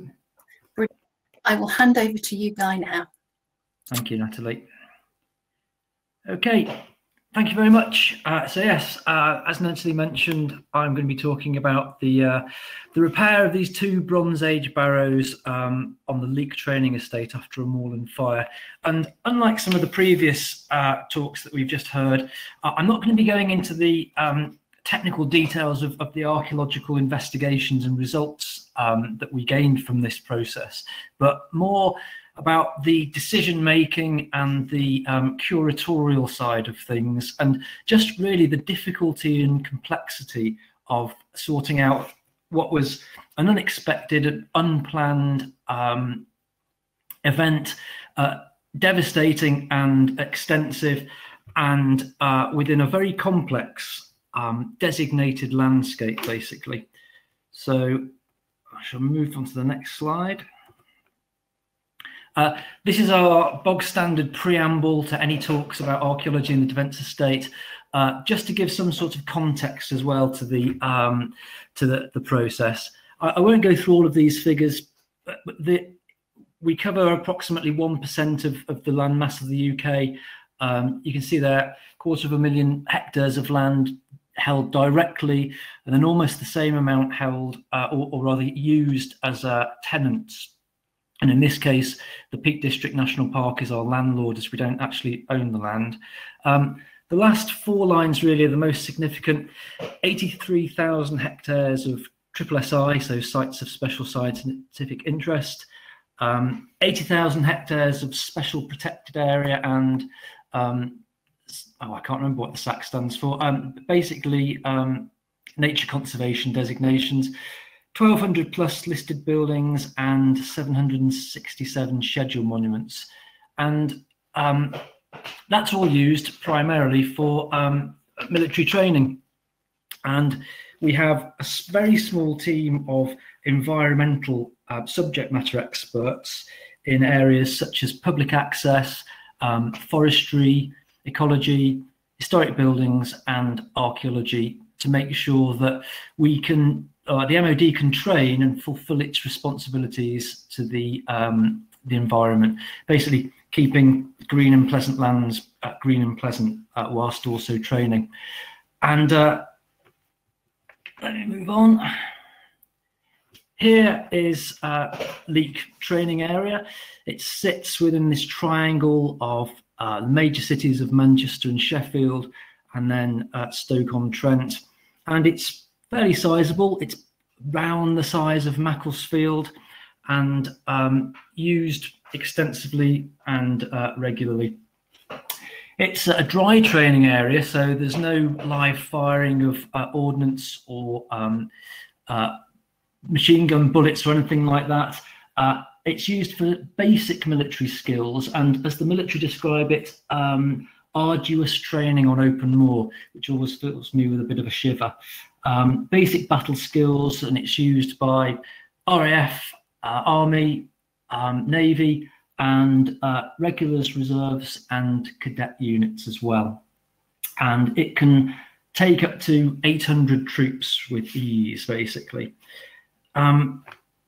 One thing that I should mention at the start, all of our training areas have what we call integrated rural management plans. So this takes together all aspects of the use of the estate. That the military use is described for Leek, and the archaeology and the nature conservation interest and what have you. And we undertake regular 5-yearly condition surveys as well of our scheduled monuments. It's 4 years for listed buildings and 5 years for the monuments.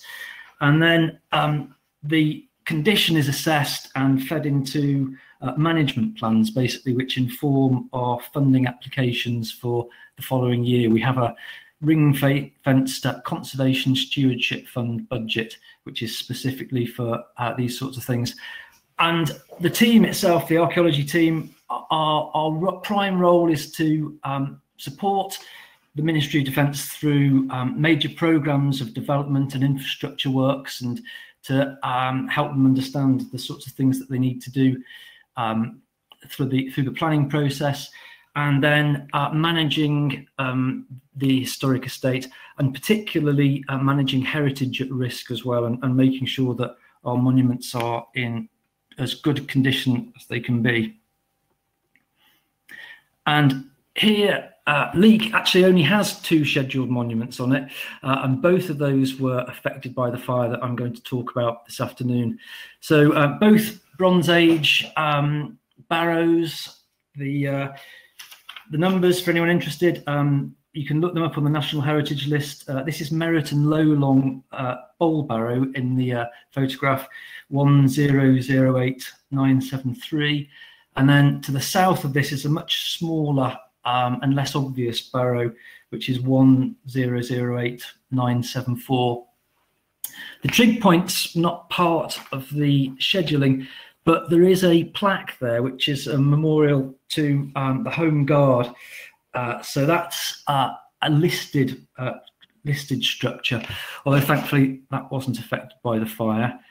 And the whole area, not only is it within a SSSI, it's a very extensive SSSI, but as it sits and is owned by the Peak District National Park, there's also a more enhanced landscape aesthetic and an additional curatorial aspect to this as well.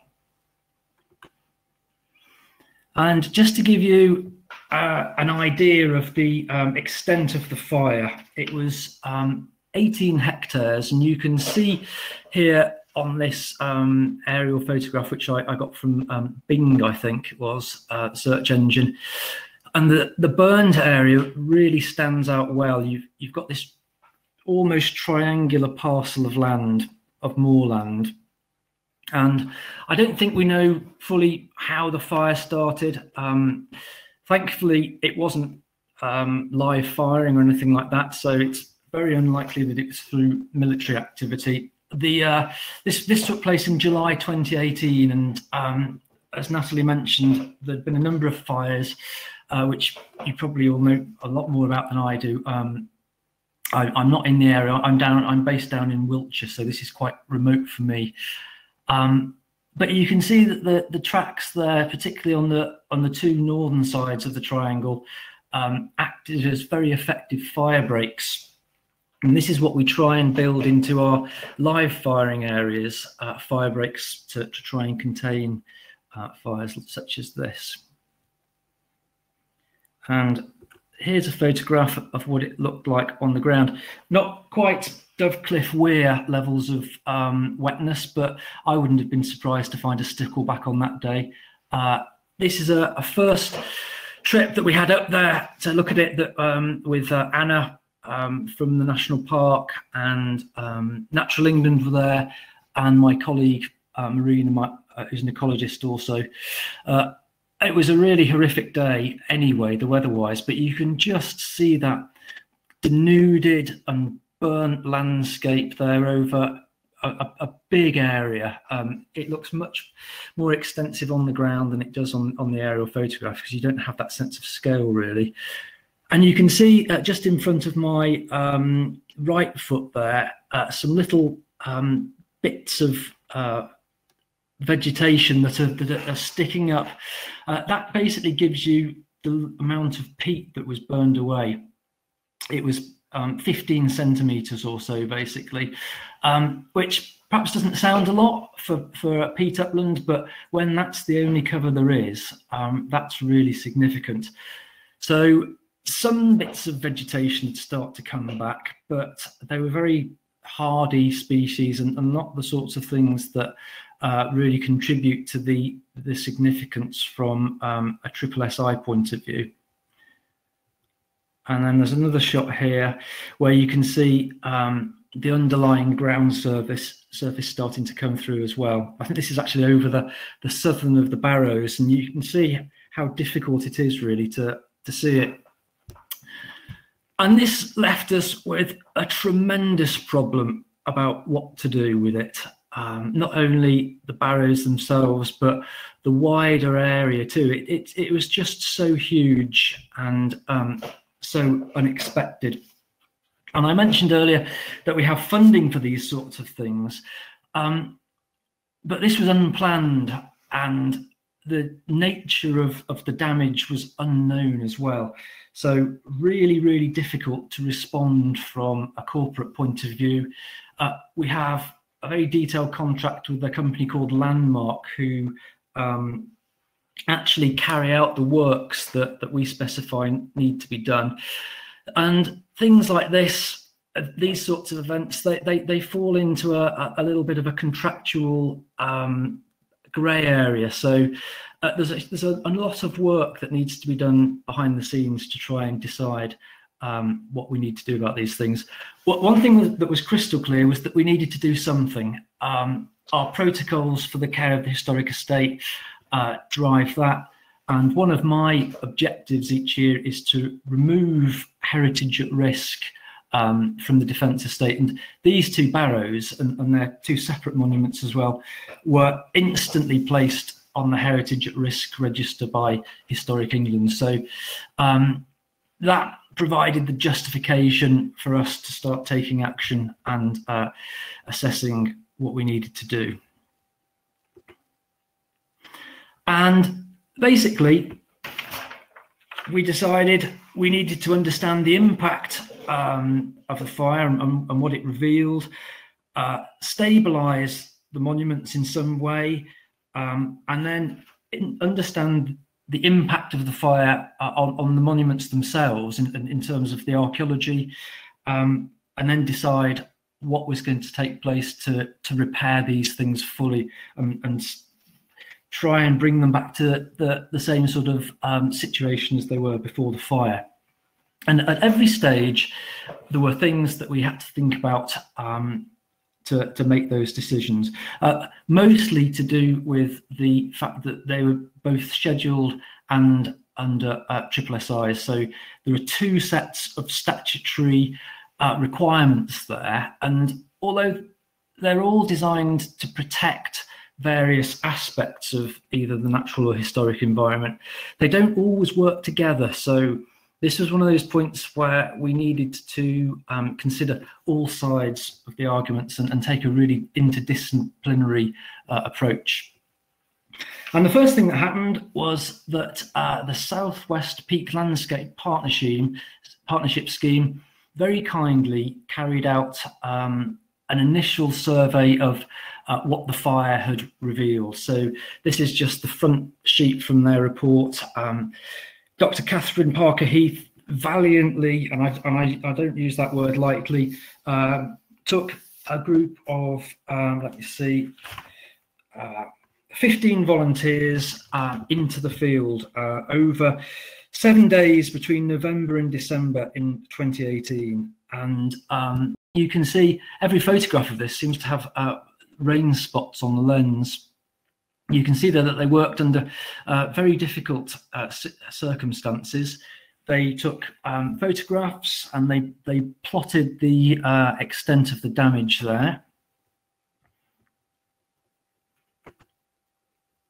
And they produced some really lovely hatched drawings of the barrows themselves.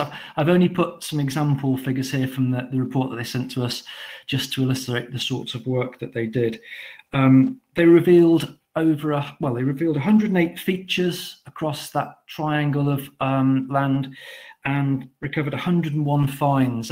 Everything from little bits of military debris. When we fire blanks and they still produce cartridges and things, and pieces of metal of unknown origin, sometimes going back quite a way. They found bits of struck flint, and so they made a really good inventory, basically, of what the fire had revealed. We didn't know a huge amount about this area prior to the fire. There was some information in the national park, the Peak Parks HER, and it had been subject to a very brief survey in 1988. So we had enough to show that there would be archaeology there, but we didn't have a full picture.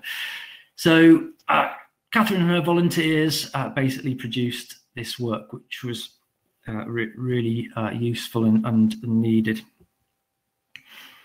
And then in a parallel process, we needed to decide how to stabilise the monuments. And I know this is a rather sort of plain photograph of some people at work, but to me it represents a huge amount of background work and decision making. It was pretty clear from the start that we would need to put some kind of material down to prevent further erosion from both the wind and the rain. The peat was basically all that had been protecting these monuments, and with its absence, they were incredibly vulnerable. It really was like looking at a raw wound. So we needed to put some kind of sticking plaster on there to stabilise them through the winter, so that we could make some decisions about what would happen next. And it was quite a process, because Natural England didn't want any sorts of alien material bringing in, anything that wasn't sympathetic to the soil makeup or the vegetation there. So you can imagine that was quite a strict set of criteria that they laid down. But we also needed something that would be archaeologically benign as well, and that would satisfy Historic England's requirements.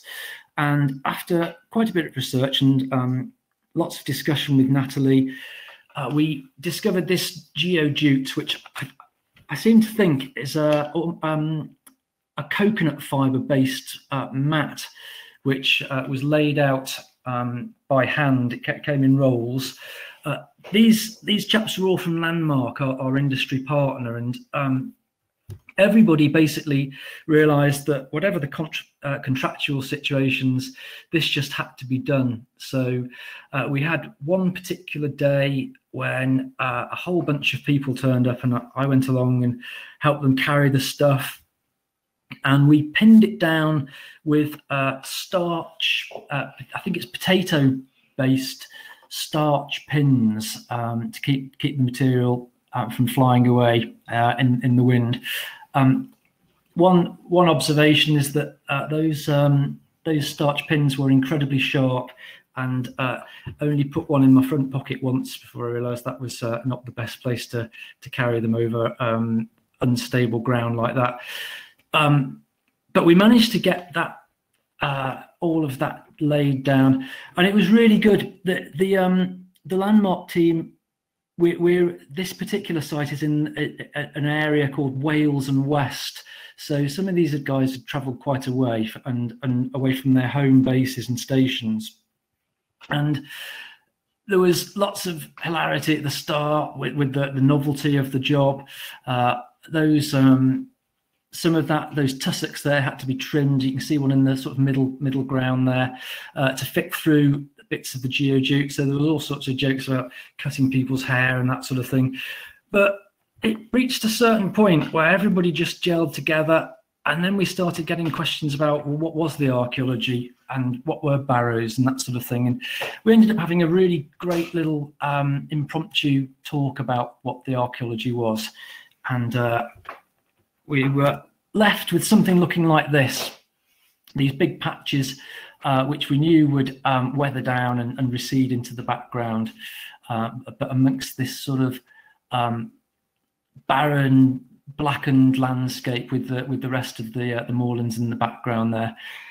And one thing I would like to say about the curatorial side, all of my colleagues who from across various organisations who've been involved with this, is that everybody has a real sense of ownership of these monuments and these landscapes, and it's genuinely upsetting and hard to deal with. And you see things like this, and there's a real sense of wanting to fix it and wanting to put it right. Basically, I certainly felt that, and I remember driving back down to Wiltshire the day that we'd laid this, and just having such a sense of feeling that we'd done something good and well, and that these monuments were protected, ready for the next stage. And I'm sure my other curatorial colleagues share those feelings.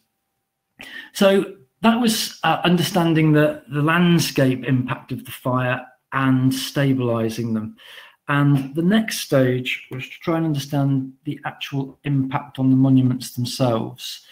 So moving into the next financial year, we were able to start planning once we'd stabilised them. So the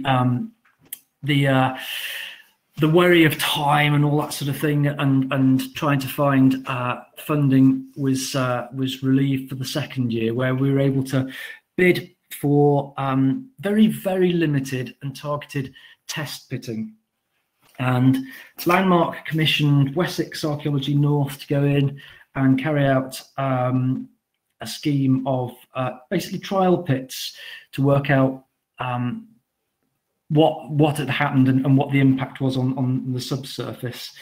So they excavated, or I'm just trying to see, 6 hand excavated test pits, and they confirmed that both mounds likely represented barrows, which was a good thing from an archaeological point of view. And they discovered that the barrow that we're looking at in the photo here possibly contains a kist burial at its centre as well. So there's some little lenses there just in the right hand section that you might be able to see, and a more detailed photograph here. So that was good to get some archaeological information out of it. They found the remains of a dry stone wall corresponding with the boundary between the civil parishes of Forefield Head and Wancote, and also a modern pit was identified. And in the other barrow, they found a stone surface sealed beneath the barrow itself, so indicating that there was some sort of activity in the past prior to raising the barrow. So that was very interesting. The key findings, though, and the things that are of importance to this talk, was that despite the destruction of the peat layer above, the barrows themselves had survived quite well. So the archaeology hasn't really been affected, which is really good news. And that brings us up to, well, this is February last year, just before lockdown came in.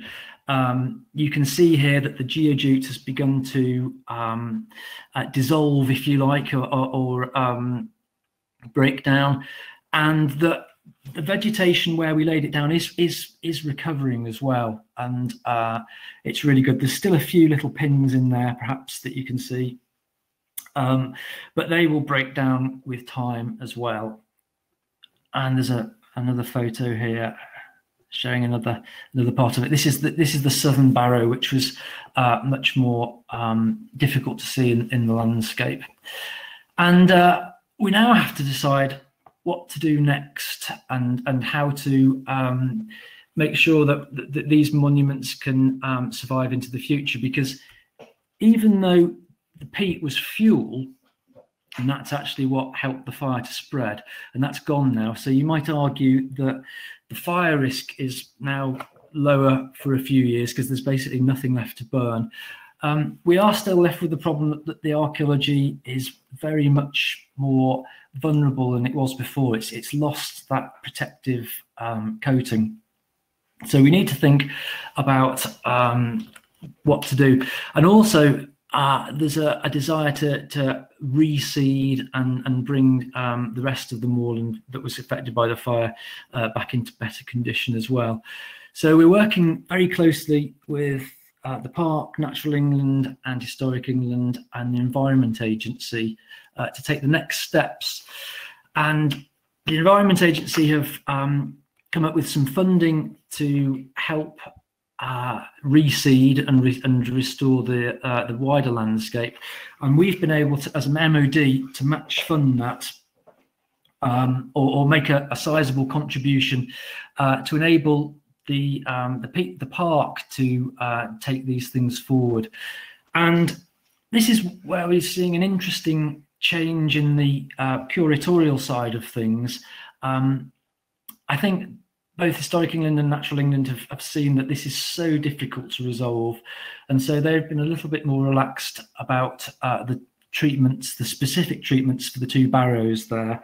And it's likely that we're going to put down another membrane which will provide an archaeological horizon, some sort of material over the top. We talked about putting peat over there, but then you have to source the peat, and then that means there's another impact on a different area, and there's a potential archaeological impact there too. You may be disturbing Mesolithic flints, spreads, that sort of thing. So it all starts to get very complicated, and we realised that there was not such a good source of peat anyway. So the likelihood is some sort of material like sand will be going down. then with another membrane on the top, which will act as a bed to help keep the seeds and help them to catch and restore and rebuild the topsoil. So I don't know if that's more or less complicated than people might have thought it was, but it's been a really, really interesting and challenging journey. Some of the things that I forgot to mention earlier on in the slides, this is very remote as far as I'm concerned. It takes quite a while to get up here, so I rely very heavily on my friends and colleagues up in the national park and the volunteers to really help out with this, and it's very much appreciated. But also another contradiction or tension is that whilst it's a really remote area, it is a national park and it does attract lots of visitors. So there was always that worry that people would not understand what we were doing, or that the area was very fragile. But we've had, well, not to my knowledge, any disturbance or damage from recreation or visitors or what have you. So the whole thing's been quite a success story, we think, although it's taken quite a while to resolve. One of the problems is that with climate change, we're going to see more of this sort of thing, unfortunately. It's very difficult to know how to predict it or mitigate it. We just have to deal with them as they turn up and learn from previous experience. So that's quite short, hopefully quite sweet, and that's the end of my talk.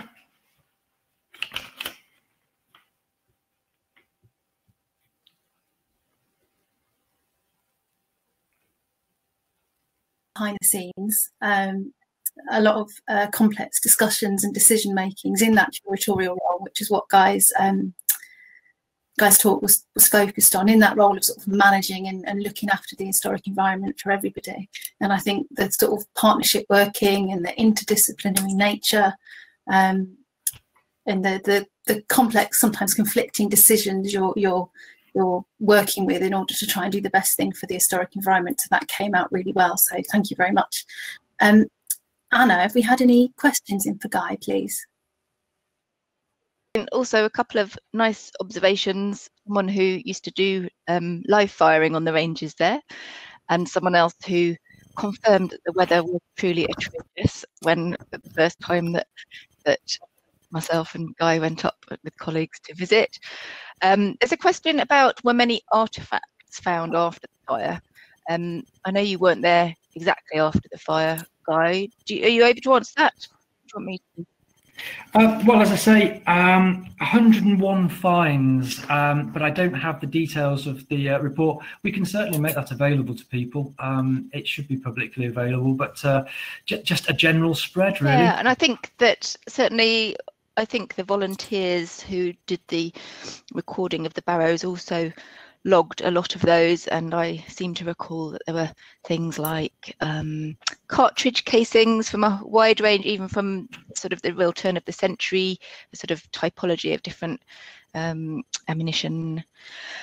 There were also other military training things like foxholes and little cut features, ammunition clips, binoculars. I think, Natalie, I seem to recall there's quite a lot of military artifacts, knives and forks and bits and pieces. So mostly 20th century artifacts that were on the surface of the peat that had been obscured by the vegetation. What else? I mean, that is one of the things about it, that you do get to see that underneath the peat, if you like. So there's always some value to be gained from those sorts of exercises. Yeah. We've had a comment, and it's valid, very valuable one, that prompt action from the National Park Rangers and Staffordshire Fire and Rescue Service prevented further extensive damage to the archaeology and to the moorland as a whole, and we're grateful for that attention. No, absolutely, yeah, I should have mentioned that. Yeah, I mean, it was the quick response really that enabled us to go on, and thankfully it wasn't worse. There's a question that's about the lithic finds. Do you know anything more about the type of lithic finds? We've got the report, but I haven't looked at it in detail yet. We've got the final report. Natalie, mentioned I would send that to you. So yeah, that's to be revealed in due course. But I do recall, Guy, that interestingly there were some Mesolithic finds from the test pits in the barrows that had obviously been scooped up in the material as the barrows were created in the Bronze Age, which is the first indication from that piece of moorland of that much earlier activity in the area. So even though we weren't thinking about the Mesolithic, we were thinking about damage to Bronze Age barrows. It has brought up, as archaeology always does, more things to think about and more questions. Yeah. And I'm just slightly distracted because I've got the report in front of me. I'm just trying to. I can't really skim through it, so no, we'll get a more detailed discussion out in due course, I think. But yeah, Natalie, thanks for reminding me about that. I'll just do one more because we're running a little bit over. This might be more for Natalie. Has there been any similar considerations needed for the fire on the Roaches, which was not far away, was it? Only about a mile away? No, just across the way there. Archaeology was absolutely a consideration in the restoration process that went on following the fire at the Roaches, and we inputted the archaeological advice that was needed for that. The scheduled barrow up on the Roaches wasn't affected by the fire, and actually there weren't, in the area that burnt on the Roaches, thankfully there weren't that many archaeological features, so it was more of a case of dealing with them carefully and sensitively through the work. We didn't have to fund a whole area of archaeological investigation to understand damage or anything like that, but archaeology has been part of that decision-making process for the restoration of the Roaches post the fire, as it is for any of our moorland fires when they burn. It was a busy year in 2018 and afterwards, responding to the fires that we had in the Peak District from an archaeological perspective. Thank you very much, Guy, and thank you to everyone for your questions. That was really, really great, and I think when the project comes to a close, we might get you to do an update or a piece for our Acid magazine, maybe to update people on how those barrows are finally restored and finally look. Thank you very much. So we're coming on to our final presentation for the first half of Derbyshire Archaeology Day today, which is from Reuben Thorpe and the video started. There we go. Start again. Coming from Reuben Thorpe and Tom Parker Research Services about their investigations at Hope Shell Quarry, which is coming onto part of the vicus of Navio Roman Fort in the Hope Valley. Now, to say this is hot off the press is a bit of an underestimation, because the fieldwork team only came off site just before Christmas. So we're really, really early days for the sort of post-excavation analysis and assessment. So this is really findings straight out of the field. And as we knew we were going to be doing digital for obvious reasons, we asked Tom and Reuben to have a go at doing something a bit different for us. So speaking to some slides, they've actually made us a video including footage from site. So I'm going to play the video, and then afterwards Reuben and Tom will be joining us to answer questions.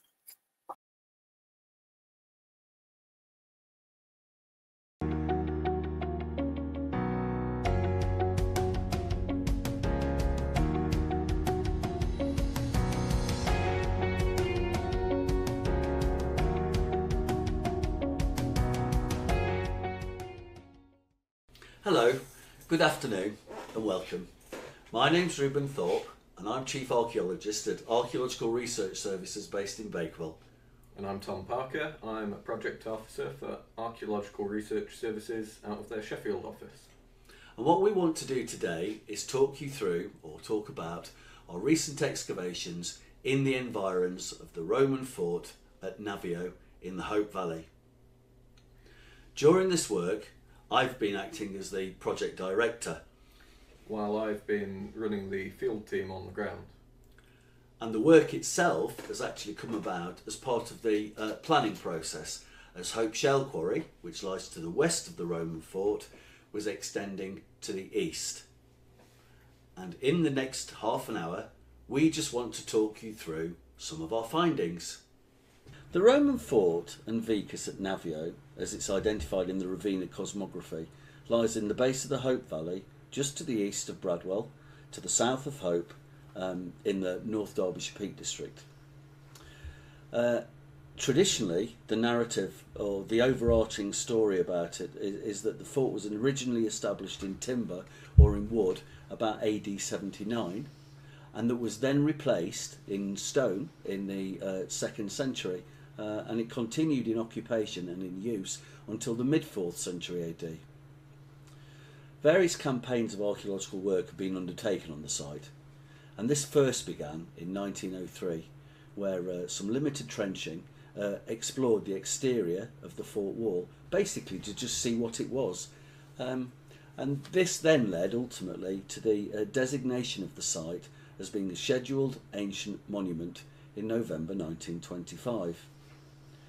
It wasn't too long after that, however, that further archaeological works were undertaken, most notably in 1938 to 1939, and 1958 to 1959, and 1965 to 1969, this latter piece of work being done by Manchester University. And in fact, part of those excavations is still open. Anybody that knows the site, when they walk across the top of it, will see some large gritstone slabs, and they're actually the remnants of the strong room in the Boss's Palace. So, having explored the interior of the fort, there was then work done mainly to the south and to the east of the fort in the later 20th century. So in 1971 to 72 and 1983 to 84, trenching, open area excavation, largely looked, like I said, to the east and south of the fort. Now the work in 1971 to 72 uncovered part of what's believed to be a large cobbled area, if you like, a large yard surface, a large yard area. And then 1983 to 1984, the road network, largely coming into the east of the fort, was explored. Further excavations in 1985 to 86, undertaken by the Department of Archaeology at the University of Sheffield. Indeed, while I was myself an undergraduate at Sheffield, largely focused on exploring an area to the west of the fort. Surprisingly, actually, in advance of the planting of a tree screen between the Hope Shale Quarry, which exists to the west, and the fort itself, the scheduled ancient monument to the east. So, jumping forward to more recent archaeological work undertaken in the 21st century, we see that there was a series of investigations done largely as part of the planning process. So, in 2004, a company called ARCUS, which stands for Archaeological Research and Consultancy at the University of Sheffield, excavated some trial trenches. Now these are typically sort of 2 metre wide trenches that are supposed to give us a sneak preview of what the archaeology is, and ARCUS did those in 2004 and basically found some shallow gullies, evidence of ditches. There was some Roman archaeology, but it appeared to be dropping off as you moved to the west.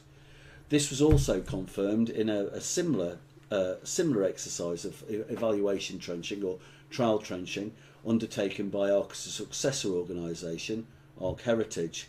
Again, a similar pattern emerged, gullies, slight ditches, but it was largely thought to be sort of fairly ephemeral archaeology, with the archaeology dropping off as you moved further to the west towards the shale quarry. Further work was also done in 2011 by Wessex Archaeology, and again using the same methodologies, Wessex basically confirmed what had been found by ARCUS and Art Heritage previously and interpreted these as sort of Romano-British field boundaries associated with the Vicus.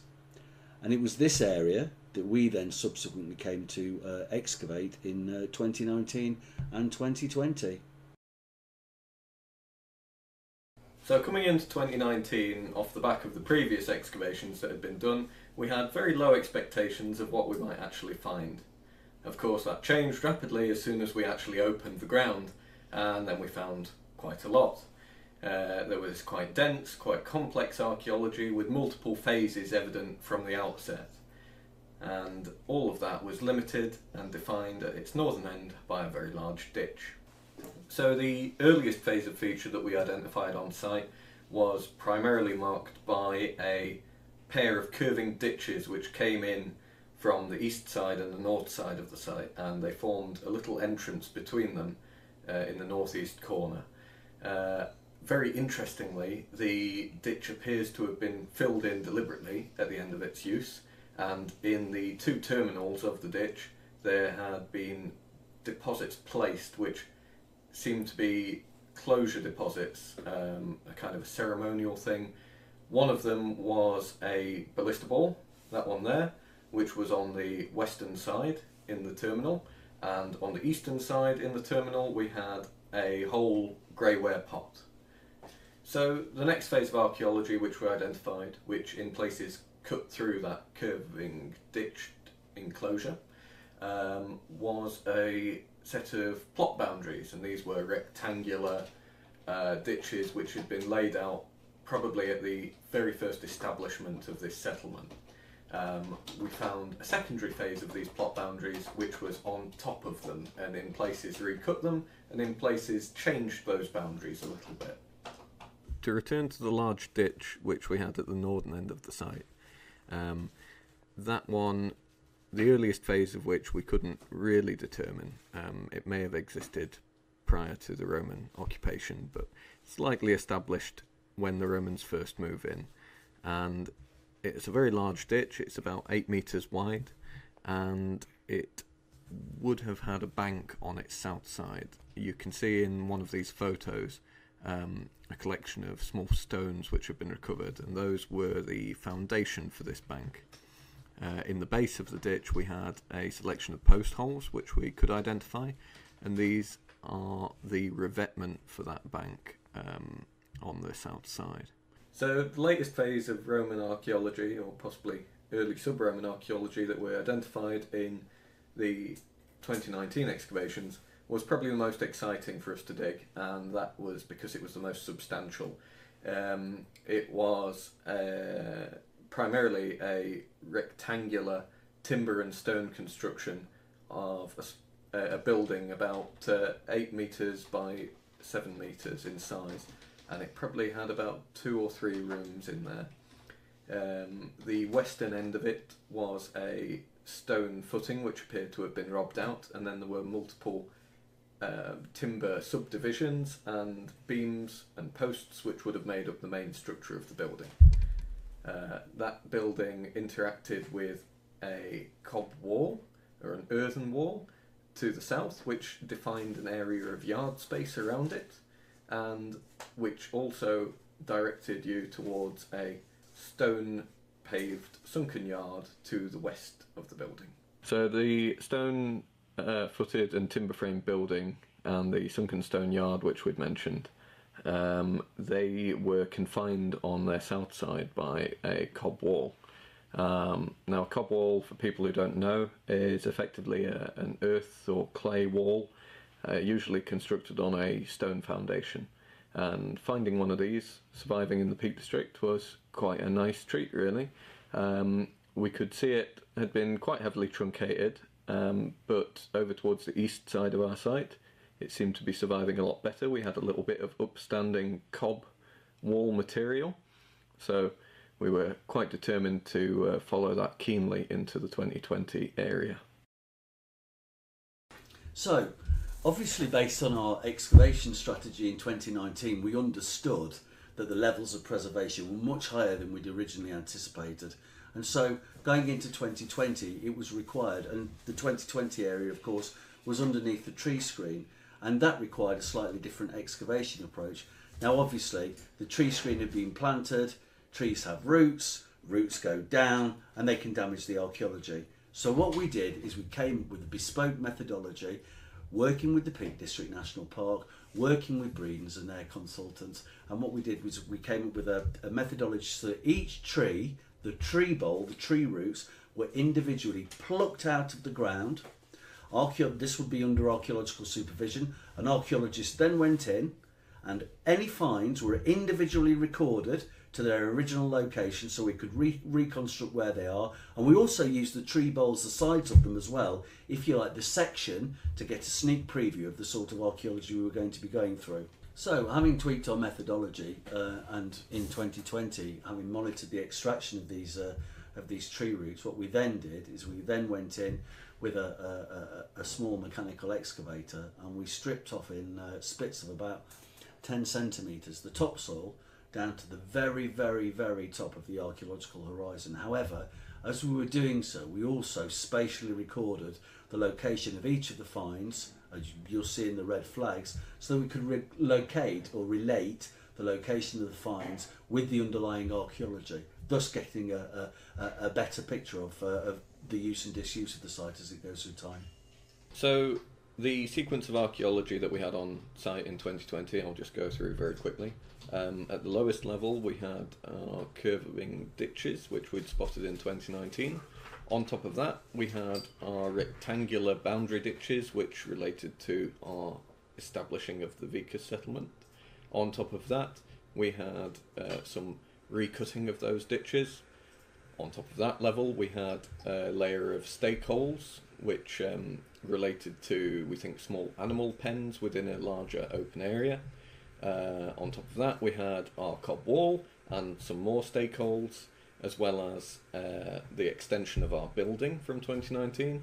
And then above that level, we had a large deposit of accumulated earth, effectively.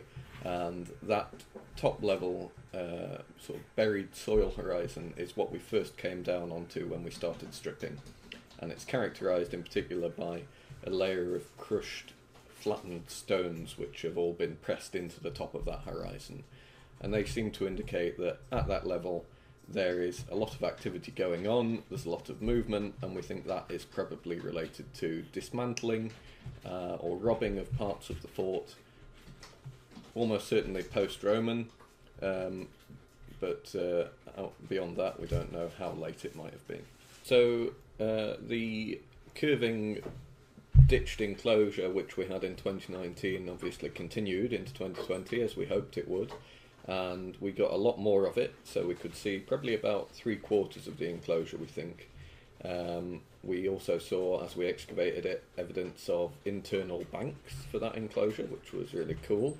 And within the sort of circular-ish enclosure, we had a rectangular feature which we think probably represents a small building or possibly even some kind of sub-enclosure with a palisade, which is really interesting. Again, all of this we think is the earliest phase of features on site, and that is evidenced by the south end of the enclosure being covered over by a stone paved yard, which relates to a continuation of our building from 2019, which we'll start to show you now. Here on the edge of this area where we've had quite a lot of stone coming up, what do you reckon? What do I think? Yeah. I think that you've got the truncated remains of what looks to be a late building. So if you take this line here to give you a southern wall, and then over where James is, we're moving towards a northern wall, and then just behind James, it looks very much as though we've got two phases of external surface, but interestingly no wall here. And I suspect what we're moving into here is, you can see these stones tipping into something deeper. What I suspect we've got here is a weir hollow that's associated with where people are moving in and out of this building. So if you like, the building is open-ended at this side, or with the door. And then if you can just see over there, we have this flat, I mean, it's all disturbed, it's been buried for 2,000 years, but we have this flat laid slab, some of which we also got last year, which is strongly indicative of actually still having in situ flooring. I believe we've also found part of what may be a lead curse in among that. So that's all really quite interesting, as well as pottery out of the bottom of this weir hollow that looks as though it's primary breakage. Absolutely. So it really does look as though we're starting to tickle the very top of the sequence of disuse of a late Roman building inside this Vicus, and that is really exciting.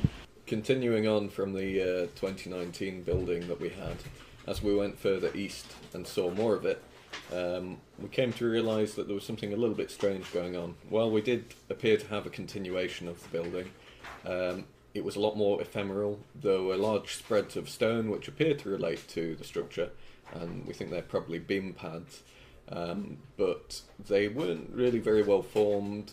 They'd all been very badly truncated, and the entire area of our continued structure just looked less well put together. what we think it probably represents is a sort of more of a temporary structure, a bit of a lean-to on the east side of our more well-established stone and timber building, which we had in 2019. Within that area we had a stone oven base, which was really nice, and the area itself opened up at the back and appeared to lead straight out into an open yard area to the north, east and south, and that yard area was confined at the south side by our cob wall and contained a stone lined cistern type feature.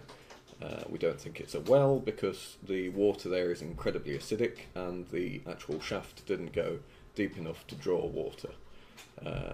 On the north side of the building, our yard there was stone paved and much more substantial, so we think that was probably more of a unloading area for goods coming over from the fort. Generally, the whole thing in 2020 we've found to have more of a sort of industrial kind of character, so whether we've got a workshop on the back of a dwelling or whether the entire building would have been some kind of industrial space, we're not quite sure at the moment. So the cob wall which we had in 2019 did continue into our excavation in 2020, and it was really nice. It was quite well preserved. We had it standing to a height of in places about 20 centimetres, which was pretty good considering the ploughing that had happened elsewhere on site. And it was significant because this kind of earthen architecture really doesn't survive or really get picked up a lot in rural archaeology in Britain in particular. So finding it in this kind of state of preservation on site was really special. It fit into the sequence fairly late really, so it relates largely to the building which we had to the north and some spreads of stake holes which were around the cob wall at its southeast side. It was post-dated by a build-up of soil and buried ground, which we had as a later thing to do with the dismantling of the fort, and it post-dates itself all of the boundary ditches and plot boundaries which were established as part of the Vicus settlement. So Ruben, we've got a selection of finds here from Hope Excavations. Can you let us know what we're looking at? Yeah, of course. One of the things that blows my mind about the presence of a Roman fort within the Hope Valley itself is that actually what we think of as being a backwater, the Hope Valley, was intimately incorporated and probably into the world's first globalised economy, sort of in the late 1st century AD and through into the 2nd century AD. And this is evidence no better than some of the finds that we've got here.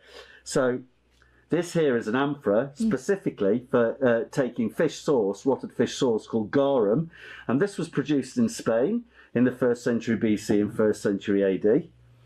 Food storage. And then here you'll see we've got part of a small Samian cup. Oh, that's lovely. Better known as terra sigillata, really. And these are products from France up until the mid-2nd century.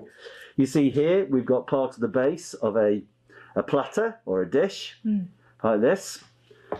And then here, in the same sort of fabric or the same sort of type of pottery, we've got something called a flanged bowl. It would have originally had a flange here. And again, so if you look here, these are all about, these things here are about tablewares. So food storage, food preparation and mortaria, tablewares here, and then a locally produced, so it's from the south of England actually, part of a dish here with lattice work on the outside. So that's just to give you a sense that you've got goods coming into part of the Hope Valley. I mean, with the military, but there was a later supply. You've got goods coming into the Hope Valley from what would have been then, you know, exotic shores. Okay, thank you very much for listening. I hope you've enjoyed, we hope you've enjoyed the last 20 or so minutes and have found what we've been talking about as interesting and as inspiring as we found it to be part of this project. Obviously, all archaeological projects are collective joint ventures, and none more so or less so than this work. So we've just got a few thank yous to say first. Now, obviously within the Peak District National Park, we need to thank very much Natalie Ward, who's Chief Conservation Archaeologist at the Peak District National Park. We'd also very much like to thank Breedens as an organisation for supporting us in this work, but in particular 2 members of staff, Keith Rowland, who's the manager of the Shale Quarry and who's supported us through the entire process, and Chris Ashton, who was our machine driver and who generally supported everything we did on site. So special thank you to both of you. We'd also like to thank all of the volunteers who came on site during 2019, a different time to be certain. They were all fantastic, and we had over 68 of them over the summer period. So thank you very much to all of you. And lastly, we'd like to thank our dedicated staff at ARS, without which this project wouldn't have been possible. So, without further ado, it's good night from me, and it's good night from him. Good night. Good night.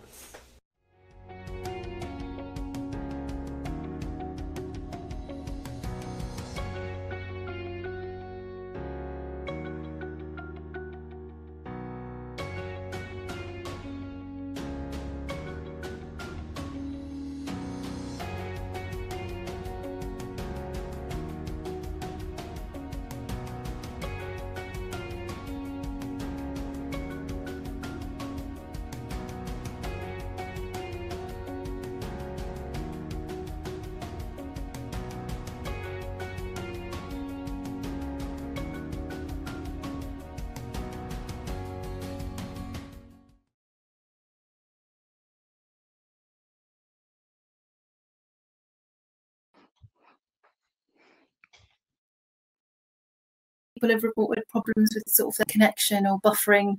The whole session is recorded and links will be sent out, so you should be able to see the full video when you get the links. It's a really amazing project, and you know, we've got the sequence, we've got the start of the story, but as I think Richard's talk about medieval Derby illustrated earlier on, that post excavation is so key. And we're only at the tip of the iceberg of what are we going to find out, aren't we? Anna, have we got any questions for Tom and Ruben? We have. I'm just sorting them. I think you've flummoxed them with all those beautiful finds. We've got, firstly, well, an observation really, just that it's really interesting to see pottery from the continent making its way to the Hope Valley all those centuries ago. So that's a nice observation. There's a question around the footpath. I was wondering if the fact that a public footpath runs through the site has encouraged interference with the remains. Is that something you're aware of?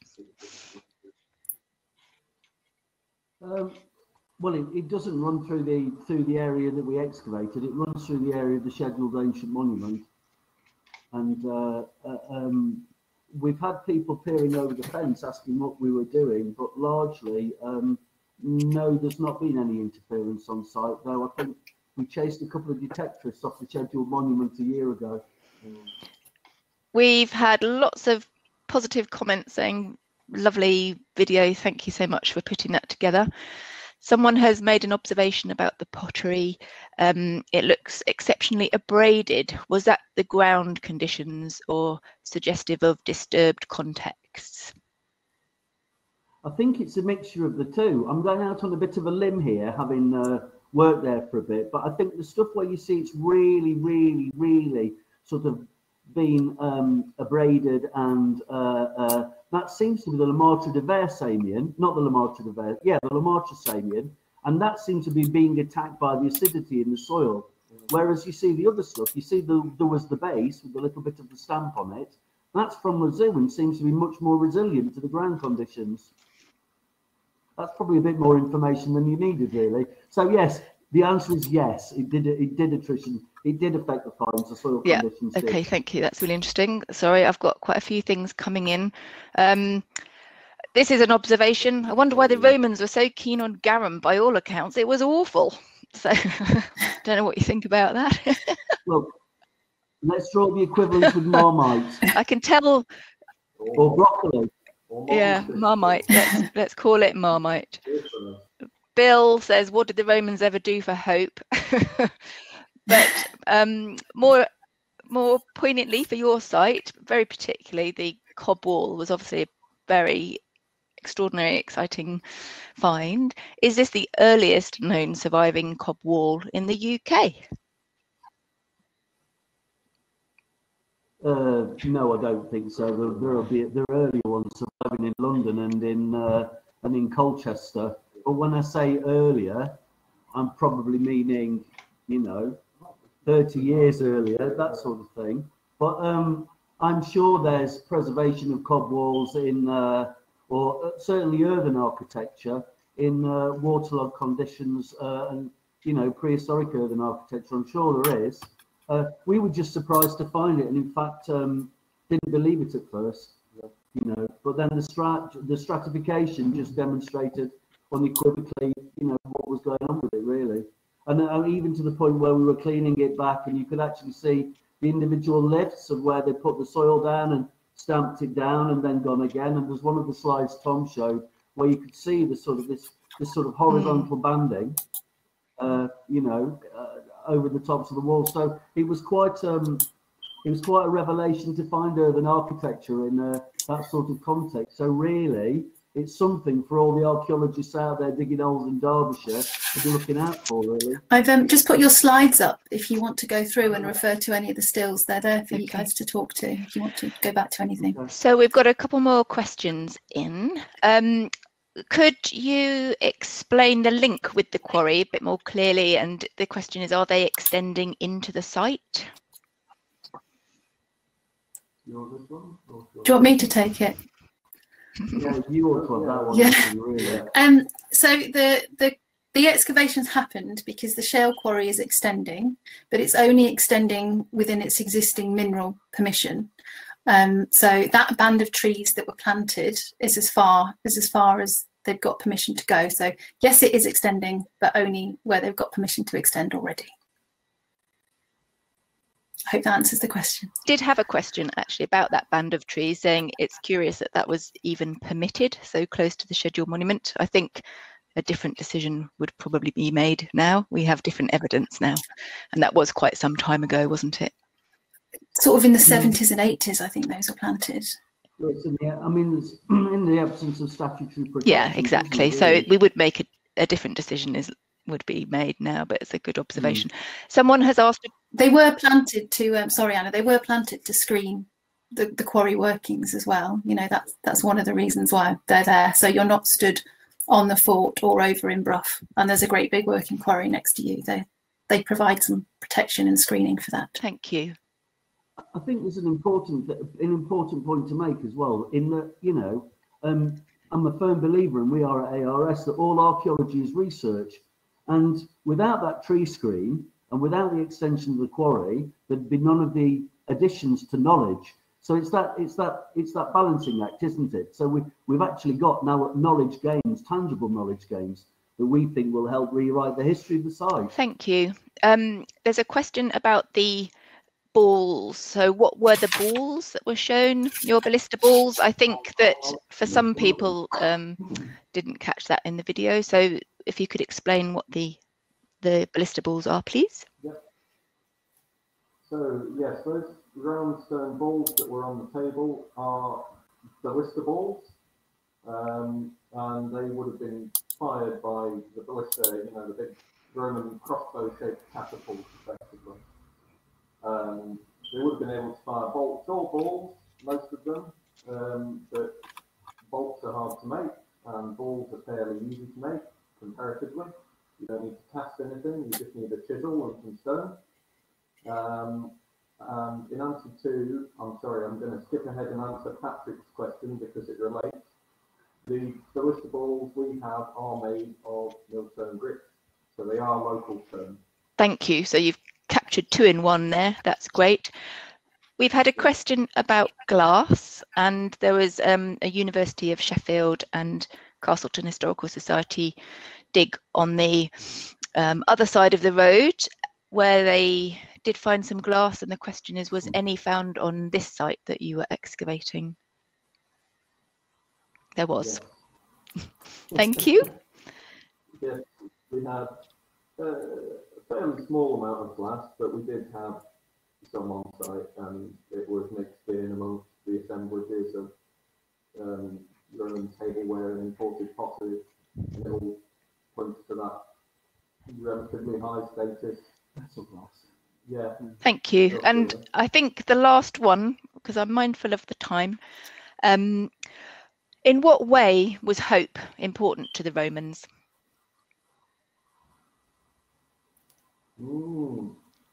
That's a good question. Yeah. Well, you think of the transport link, so it acts as a nodal point in so many ways. It's also a forward base, so it's the widest part of the Hope Valley, so you're controlling access up through, going up north, and across, going from east to west. So you've got, if you like, the Roman connections from Sheffield and Templeborough going over towards Buxton, and you've also got them coming across from Chesterfield. You've got putative line potentially of a roadway that comes up the Hope Valley and drops down near Hathersage, and a lot of it is controlling access up towards Melanger to the north, but also the presence of the Romans and the antiquity of the lead industry in this part of Derbyshire on the limestone plateau. Well, I mean, we know of Roman mines in the locality, so maybe Navio's where it is as well, to also control the supply of lead coming out of this part of Derbyshire. Lovely, thank you. I think we'll have to leave it there for questions. Thank you very much. Wonderful. Thank you very much both for the video and for answering the questions. And we'll definitely like to have you back for future archaeology days when you start getting the information out the postdex to wow us some more with your findings out of Hope and out of Navio. Yes, please do, Tom. There's obviously a small amount of people who had a bit of internet trouble or maybe laptop trouble with the sound and stuff. And someone has asked if the video will be made available elsewhere. It is our plan in the next couple of months, I hope, to make that available more widely. Great, thanks, Tom. Thanks very much. So, Anna, over to you. Thank you very much. I shall just try and make myself appear. We're slightly running over time. I hope you can bear with us just for a couple more minutes. Thank you so much to all our speakers. Natalie will close us off afterwards. I've just got a couple of notices to make, so I'm just going to load my short notices. Of you have asked about this in the chat already. Acid magazine is available. It has been printed. We've obviously struggled to distribute it in the normal way this year because of COVID. It's available digitally, so you can search for that on the Peak District National Park website. You can also request a free copy in the post. They're a limited number, so that's on a first come first served basis from the Visit Chesterfield website. So the information's there. I'll pop a handout up in just a moment, which is a PDF you can download, and all the links will be in there as well. I just wanted to alert you to a really lovely art project that we're involved with at the moment called Guideline. It's being led by Glass Ball Arts Collective, and it's looking at the portion of the Peak District National Park boundary. In our 70th year, we're sort of celebrating the boundary and doing a critical examination of that and what the boundary means. And so Glass Ball are keen to collect stories, ideas, contributions to that. So the website is guideline.org.uk. Again, the link will be in the handout. That's a lovely project. And finally, just to say another big thank you to those of you who have already donated to the fundraising campaign for repairs to Bateman's tomb. Thank you. If you haven't already and you'd like to, the website address is on the bottom there. I realise it's long, so again, the link will be in the handout. We're very grateful, and we're hoping that those repairs can be carried out by the parish this year in the 200th anniversary year of Bateman's birth. So I will stop sharing those slides. I will put myself back on and hand over to you, Natalie. And in the meantime, I'll also put the handout back up. So just to bring everything to a close for today, I want to first thank all our speakers for joining us online and talking us through their projects and their findings, and a thanks to all their colleagues and their friends and their funders that have helped make these projects possible. A huge thank you to all of you for attending today and bearing with us as we all try this new experience of virtual archaeology day. And thank you to everyone who's donated so far to our Bateman's Tomb Conservation Fund.